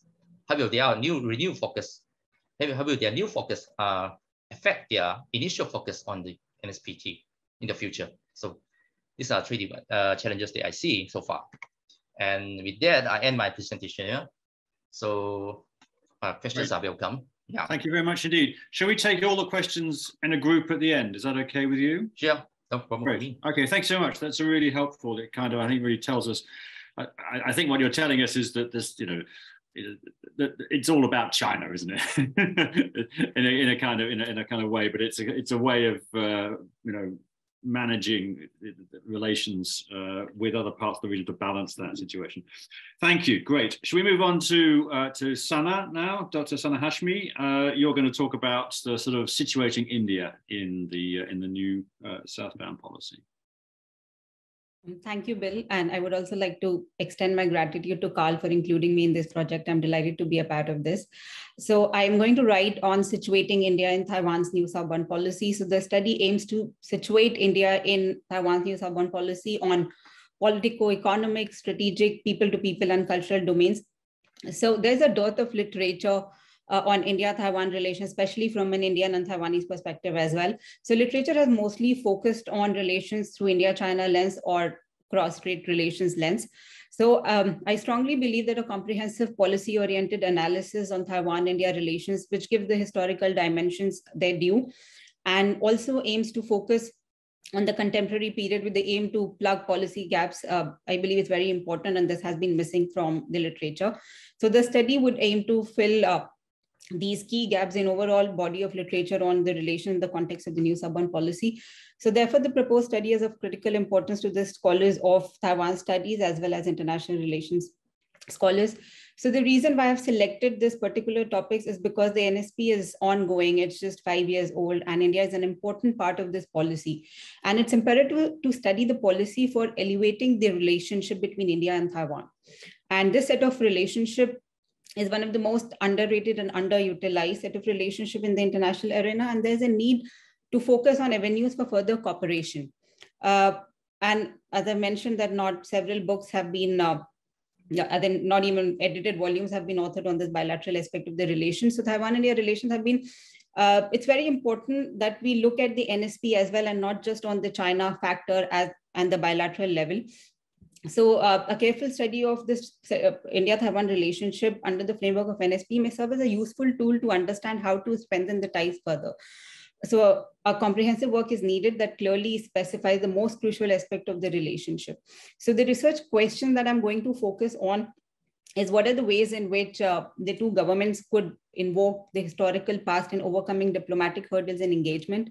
Then what are the major features and components of the new southbound policy? I know that Carl is going to focus on that, but I'd be focusing on it vis-a-vis India-Taiwan relationship and how the new southbound policy is different from Go South policies, the two versions of Go South policies when it comes to India-Taiwan relations, and how complementary is Taiwan's new southbound policy with India's Act East policy, whereas India placed in the new southbound policy.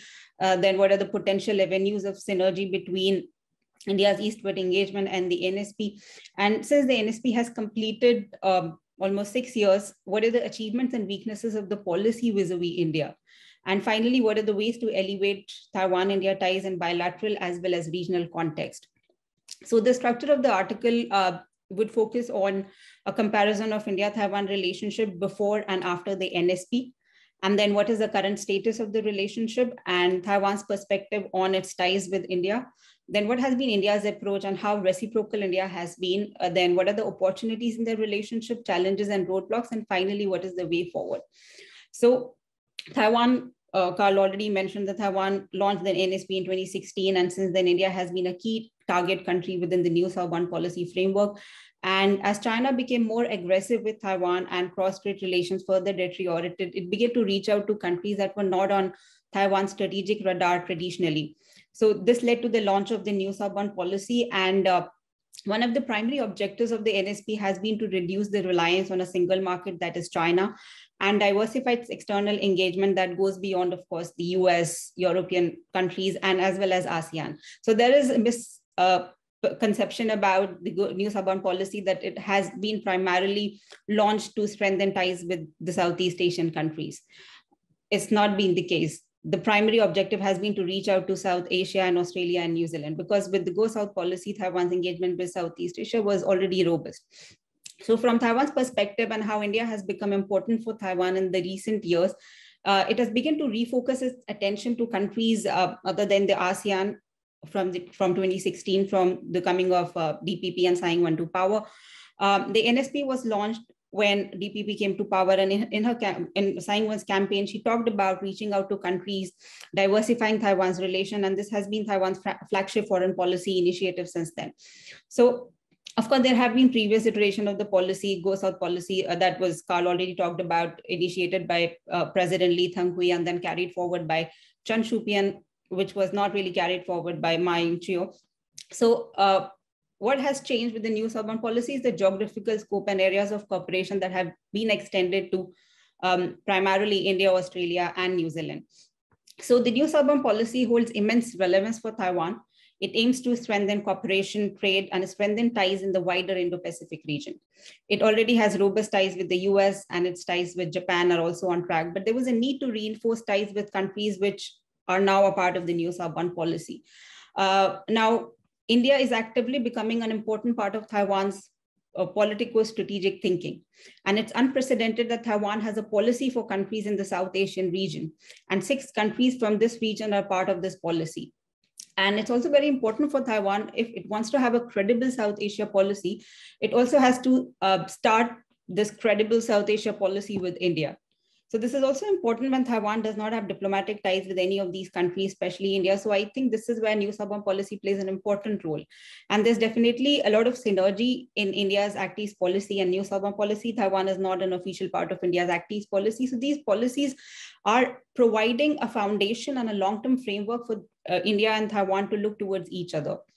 Then NSP is intrinsically linked to Taiwan's Indo-Pacific policy as well. We also have to look at it from the perspective of Taiwan's interest in the Indo-Pacific. India is an important part of the region.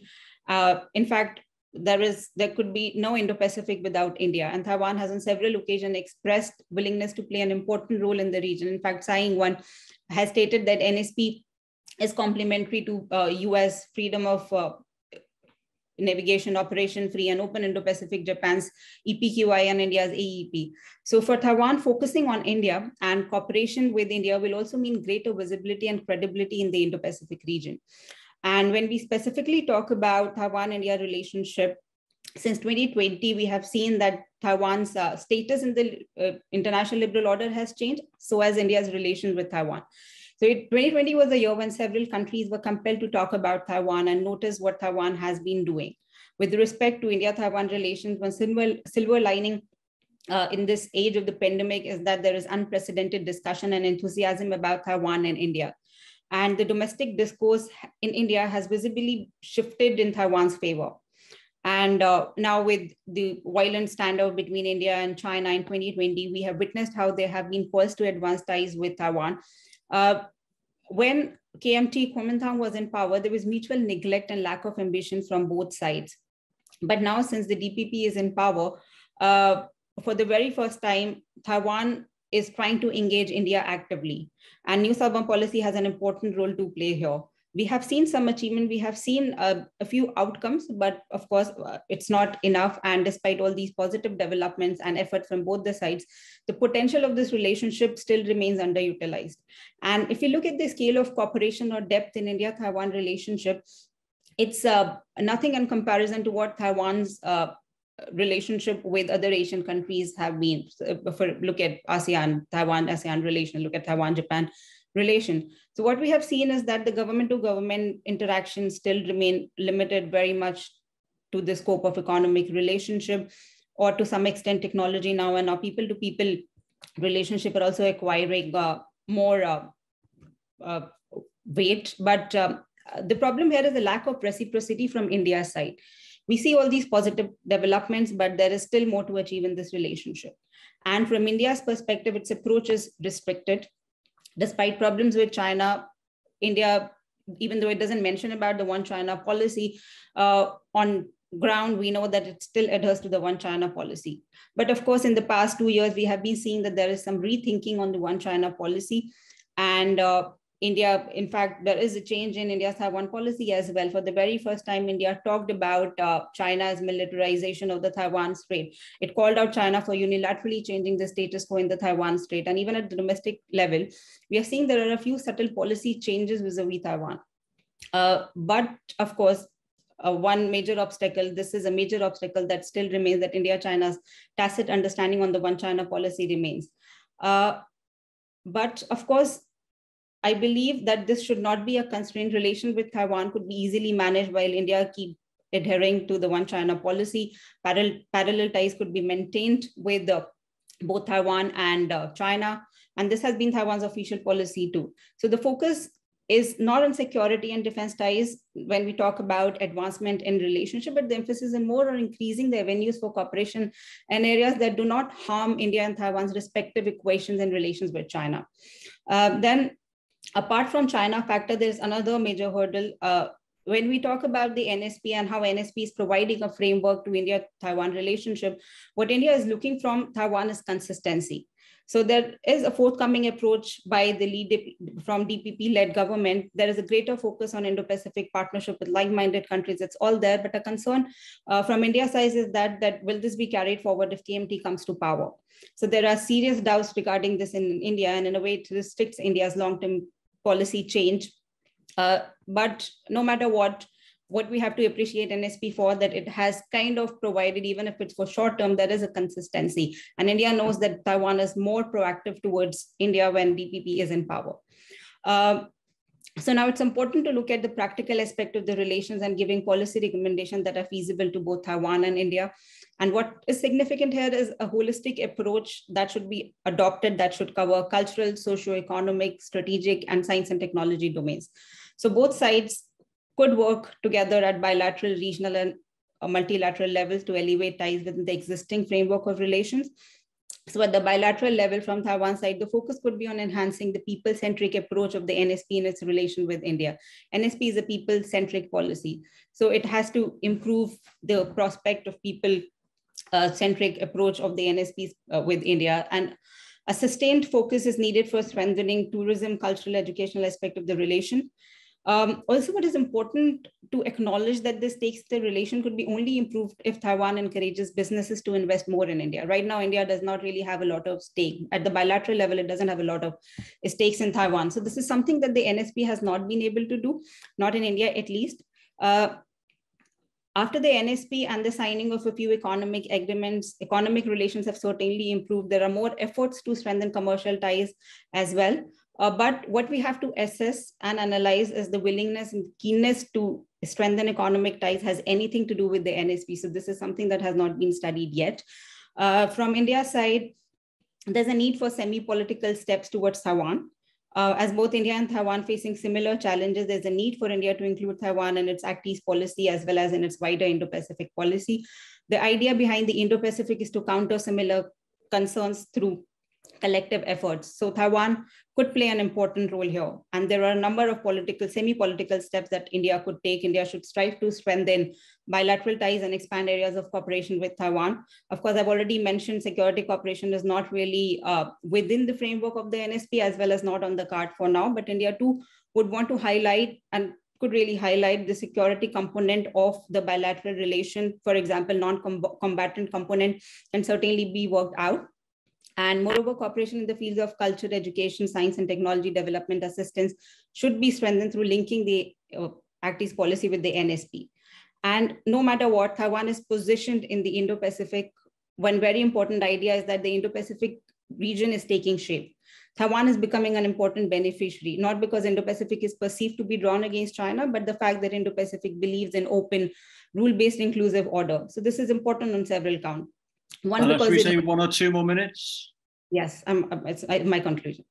So the region is designed to maintain a rules-based order, then Taiwan's participation as an entity which is geographically located within the region is very important. Then rules-based Indo-Pacific order has to include Taiwan. Also, given China's invasion of Taiwan will be detrimental to the interest of the countries in the Indo-Pacific region, and it goes against the basic tenets of the Indo-Pacific, it is important for India to consider having its own response in a potential Taiwan contingency. This is specifically important given how important India is becoming to other like-minded countries' approach in the Indo-Pacific. So to conclude, I would say that for India and Taiwan, China has decided the course of India-Taiwan relationship. And given how fast and dramatic changes are being witnessed in the Indo-Pacific region, China factor has to be minimized here.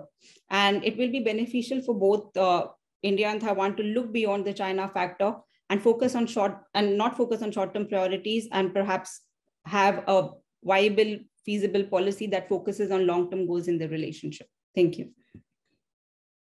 Great, thank you very much indeed. I think that was a really kind of quite hard-headed assessment of the challenges ahead. That's great. Thank you very much.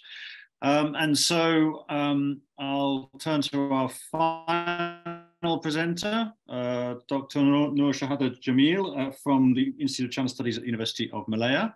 And you're going to talk about the deepening regional integration. So you're going to kind of talk about, excuse me, the China factor head on.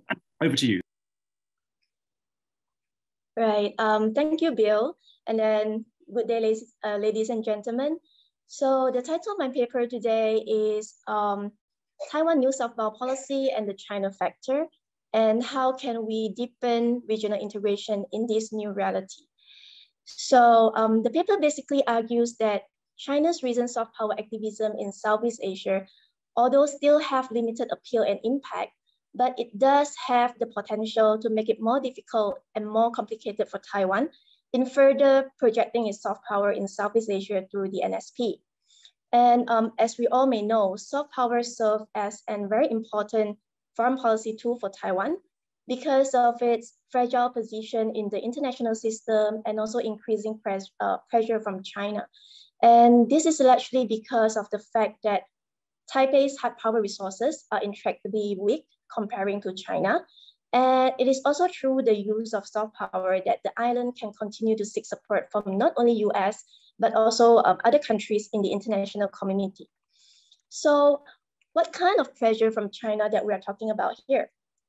One good example can be reflected through the economic dimension, where although Taiwanese investment in ASEAN are quite promising, where total trade with ASEAN increased from $78 billion US dollars in 2016 to $89 billion in 2020.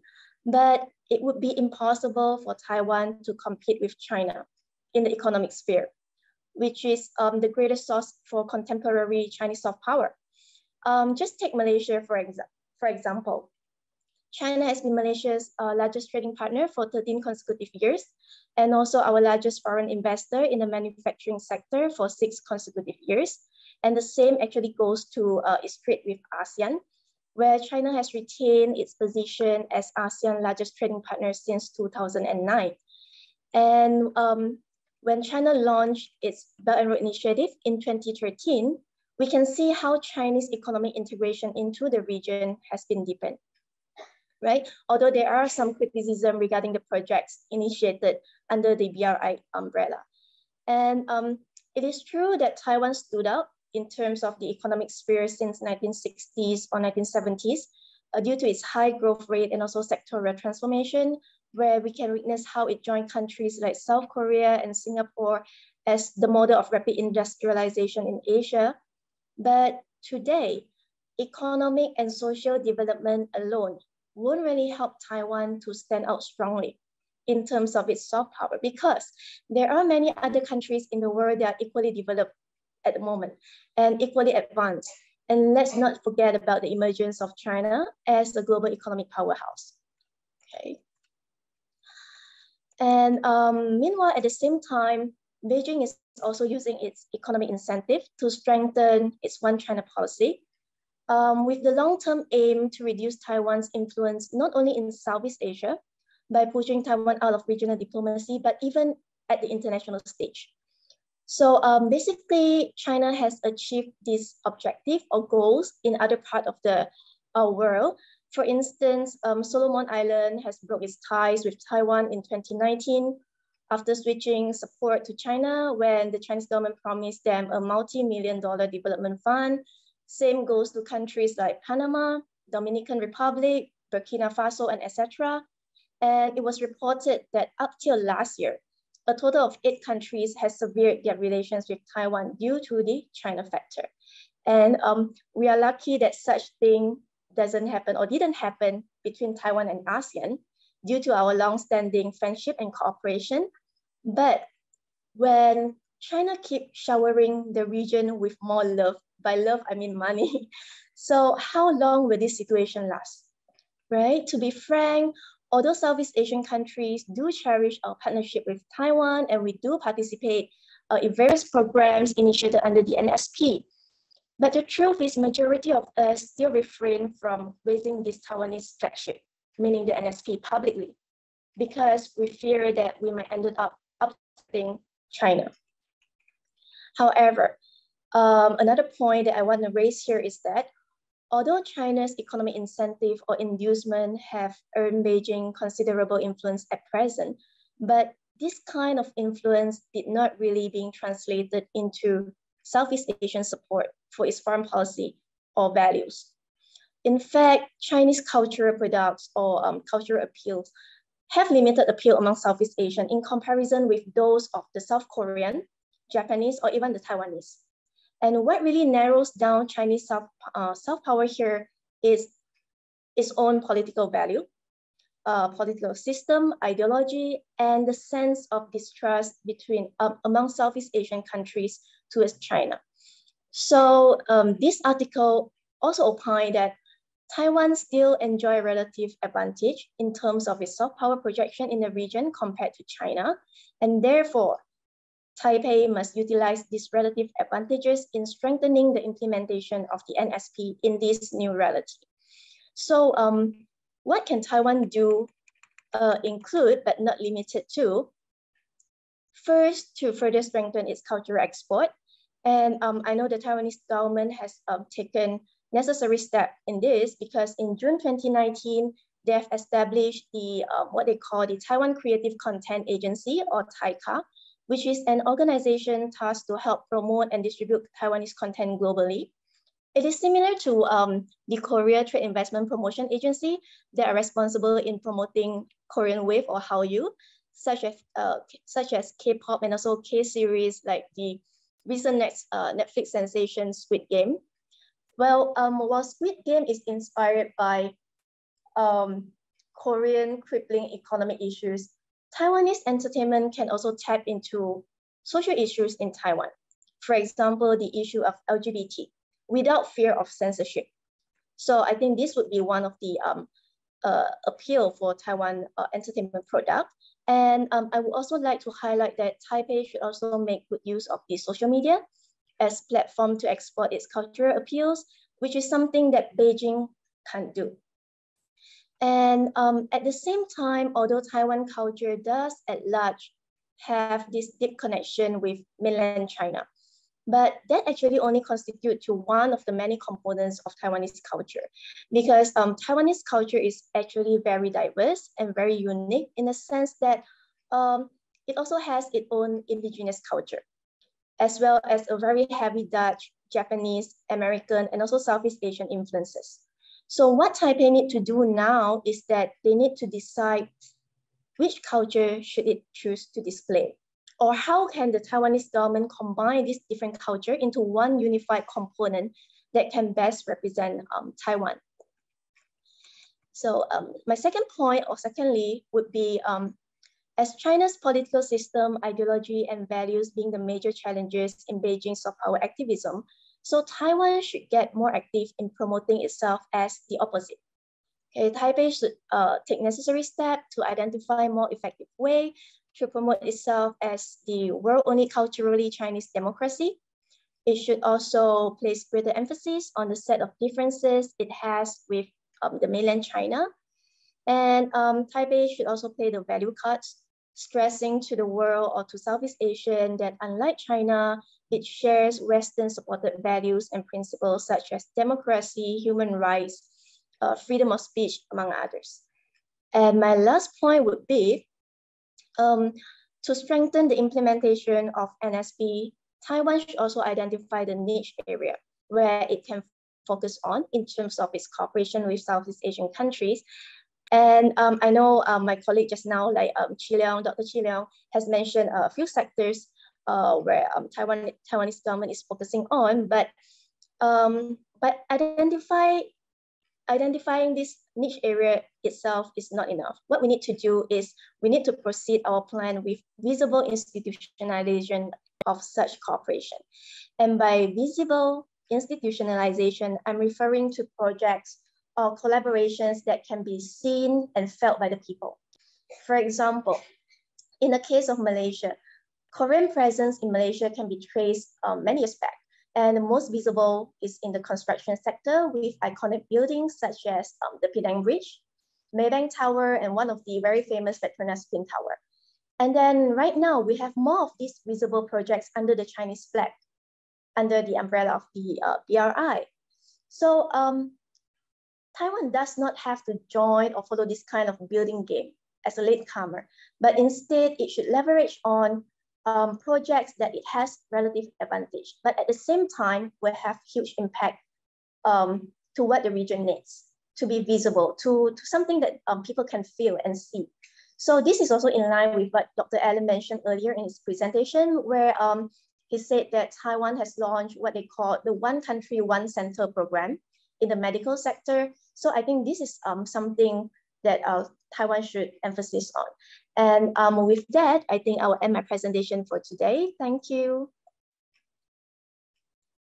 Great, thank you very much indeed. I think your overview of the way ahead was a good kind of contrast to some of those sort of earlier presentations we had, which were looking at some of the challenges. So I guess that was a kind of nice way to finish the presentations, looking ahead. I suppose I might begin the discussion just by asking here. When I hear about the Taiwan southbound policy, it often feels like Taiwan is sort of giving a lot. It's giving scholarships, or it's trying to promote its culture or something. Does it see it as a sort of an act of giving, or does it hope that there will be an economic return to this, or is the return more abstract or more about Taiwan's survival, and that it doesn't really matter therefore how much they spend on these initiatives because it's existential? Maybe I just answer your question first, and then I will let my other two colleagues to talk about. I would say giving. I would say it's a equal amount of giving and taking back. I mean the let's say the benefits from not just not new southbound policy of Taiwan, but in the past. So, for example, in Malaysia and even in several other countries, in Brunei, even very not that prominent if compared to other countries of Southeast Asia like Singapore. So there are people who are working on the ground, pushing forward this Taiwan cooperation with their countries. And most of these people are actually educated from Taiwan. They receive the education from Taiwan. So let's say the whole thing is that it's very limited to the overseas Chinese community in these Southeast Asian countries for itself. So the whole thing is that Taiwan has to go beyond overseas Chinese community in Southeast Asia, and which Taiwan initially managed to do so for the past few years under the NSPT, and we have seen the Indonesian students have been going up. The number of Indonesian students studying in Taiwan have been rising. We also seen from these 70 vocational programs that Taiwan signed with Vietnam just for vocational programs and for one particular country, and there's Vietnam, and then Taiwan signed as much as 70 vocational programs, encompassing different sectors. And basically all of these Vietnamese students will be sent to Taiwan to receive training, some even maybe even studies there. Maybe about the vocational technical programs. So I can see that the whole thing is that to answer your question collectively. So Taiwan did manage to get a lot of goodwill, but the goodwill itself is confined largely to those people especially for the overseas Chinese community, where the population is a lot in Southeast Asia, but now it's going. They are making waves in venturing into other sectors. The Vietnamese students, they are not even Chinese, and the Indonesian students, they are not even of Chinese origin that are studying in Taiwan. But this so far the picture on the ground is quite mixed. Yeah. Maybe yeah, and maybe I can add, at the beginning stage or at the moment, maybe we can see that Taiwan is, putting up a lot more effort comparing to ASEAN. They are like giving up scholarship and stuff like that. But this is a process that I think the Taiwanese government has to go through, because to project your soft power abroad, you have to have enough capital to back it up. And at the part of ASEAN, we also believe that this is actually a two-way street, right? We don't really agree on this purely donor-recipient relations, because we believe that for long-term cooperation, we have to transform this kind of relationship into a more comprehensive one. So for instance, a lot of Southeast Asian students, because they got scholarship and even on their own, they furthered their studies in Taiwan. But on the other hand, we don't see that much Taiwanese students coming into ASEAN countries for furthering their education. So things like that can be strengthened. Yeah, that's my opinion on that. I think I can also add something to that. It's more about catching them young, and Taiwan hasn't really come up with something that's NSP specific. Most of these scholarship and fellowship, they have always been there specifically for decades. But I think they're now trying to streamline these policies within the NSP framework. And now specifically, if you look at India, the focus has been to increase the number of students. Now the number of students, 2,500, they want to increase it to 10,000. And now they're also having these short-term programs that are NSP focused program. So one of the recent program was to invite students from the NSP countries to a university in Chinman, that's an outlying island, and give them a short-term course on cross-strait relationship, then culture, language. Of course, you can't learn the language in 2 months, but of course, it's a very crash course program. So there are policies, but these policies are very short-term. And I think when we judge the NSP, it's just 6 years old. Now they're also trying to revamp the policy. But I totally agree. I've been advocating for a NSP focused fellowship or scholarship, specifically language, because the focus is when these students come to Taiwan and when they go back, most of these students, they become a part of the government. So the idea is that they could actually influence the government policies. But I agree with Carl that it doesn't really happen and there are limitations to that. Even though there are, for example, in India, all these diplomats are now coming to Taiwan to learn the language. They're not going to China. Of course, it makes difference, but it doesn't make a lot of difference. At the end of the day, it's about their respective relationship with China.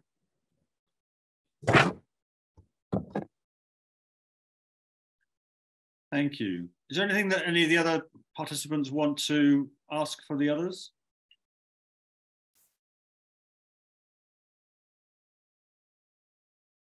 One question I had was how much of Taiwan's southbound policy is aimed at the wider Chinese diaspora? I mean, does it try to engage in that way, or does it try to avoid engaging in that way for the obvious political issues in Southeast Asia? Maybe I start again with the answer. So, from my analysis, I can see that new southbound policy is an expanded version of just purely relying on the, let's say, Chinese diaspora in, let's say, for example, the Southeast Asia. So definitely Taiwan is trying to venture into new horizons, and definitely they are not going to just rely on the Chinese, on overseas Chinese to make sure that all these programs or projects are able to take place in their countries. So the whole thing is that, but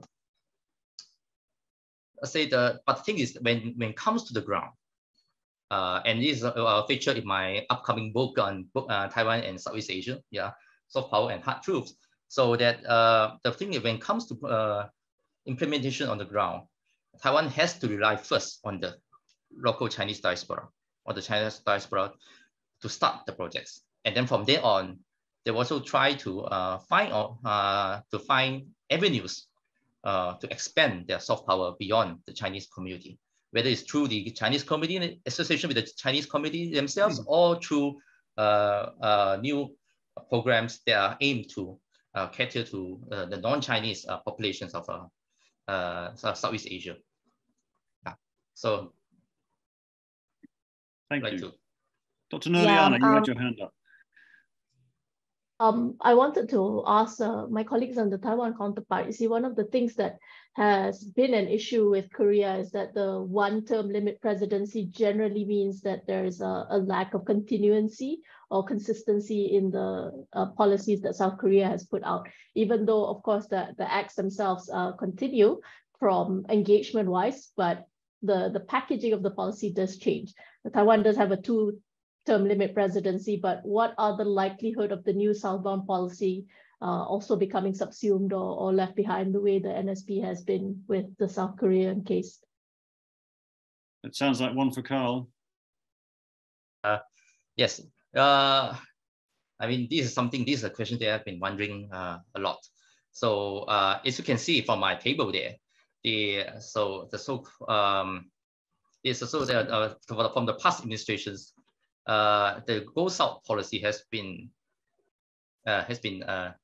largely, I would say, limited to certain successes within a certain particular community, especially, and then there is a largely not effective in inducing the Southeast Asian, let's say, the populations to understand Taiwan, to know more about Taiwan, to have a positive perception of Taiwan, even to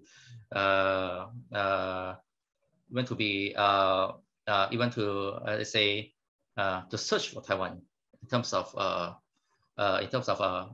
new cooperation areas.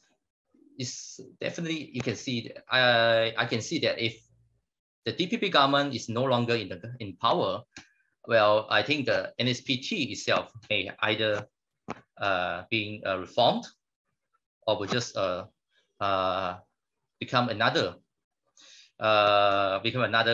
form of a policy, just like on policy, just like what Ma Ying-jeou did. I mean, Chen Shui-bian, just like what Ma Ying-jeou did when he came to power after the Chen Shui-bian administration. So there's no guarantee. I would say it's hard to answer that question, but I think my colleague Senna will have more comments on this.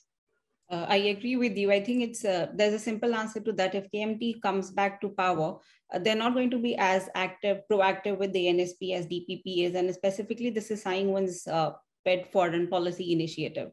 And we have already seen in the past when Ma Ying-jeou came to power, one of the first things he did was to shelve the Go South policy. Of course, in Taiwan, they say that the new southbound policy is different from the previous versions of the Go South policy. But I think even if we talk about KMT's foreign policy, when they come back to power, if and when they come back to power, I don't think it's very easy for them to just shelve whatever DPP has been doing. Of course, the focus will be on managing cross-strait ties, but going back to 1992 consensus is also not easy. You look at changing Taiwanese identity, specifically in the past 5 years, now more and more people identify themselves as Taiwanese. It was very different at least 6-7 years back. And Taiwan, no matter what, it's still a democracy. There are still elections. So I think getting away from new southbound policy and not looking at countries such as Central and Eastern European countries, India, Australia, it's not going to be easy for KMT. And to tell the people that, what we have to do is to focus on China now. So I think the Ma Ying-jeou policy is not going to be in practice if KMT comes back to power in 2024. I don't think that it's going to happen in 2024, but of course, Taiwan politics is very tricky. Anything can happen. So yeah, I think the focus on elevating ties with the new southbound policies, countries would definitely be there. Great, thank you. So, Georgian?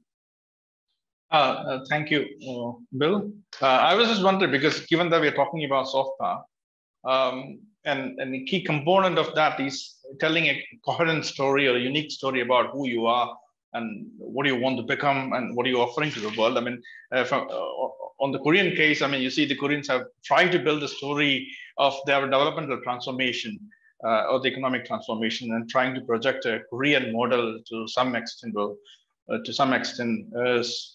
varies with the governments, but they're trying to build a narrative about a Korean model and its transformation. I was just wondering about whether the new Southern Bound policy has something of that kind of a narrative about what is that uniqueness about Taiwan, or does it build on its developmental transformation for that matter? Thank you. Well, let me answer again. Mm-hmm. Yeah, thanks, Georgie, for your question. Yeah, the whole thing, there are two, I can say, generally speaking, there are two parts of a new southbound policy. The two main parts. One is the showcase what Taiwan is successful in terms of the success of Taiwan, in terms of, let's say, manufacturing sector. These even sometimes have this civil society.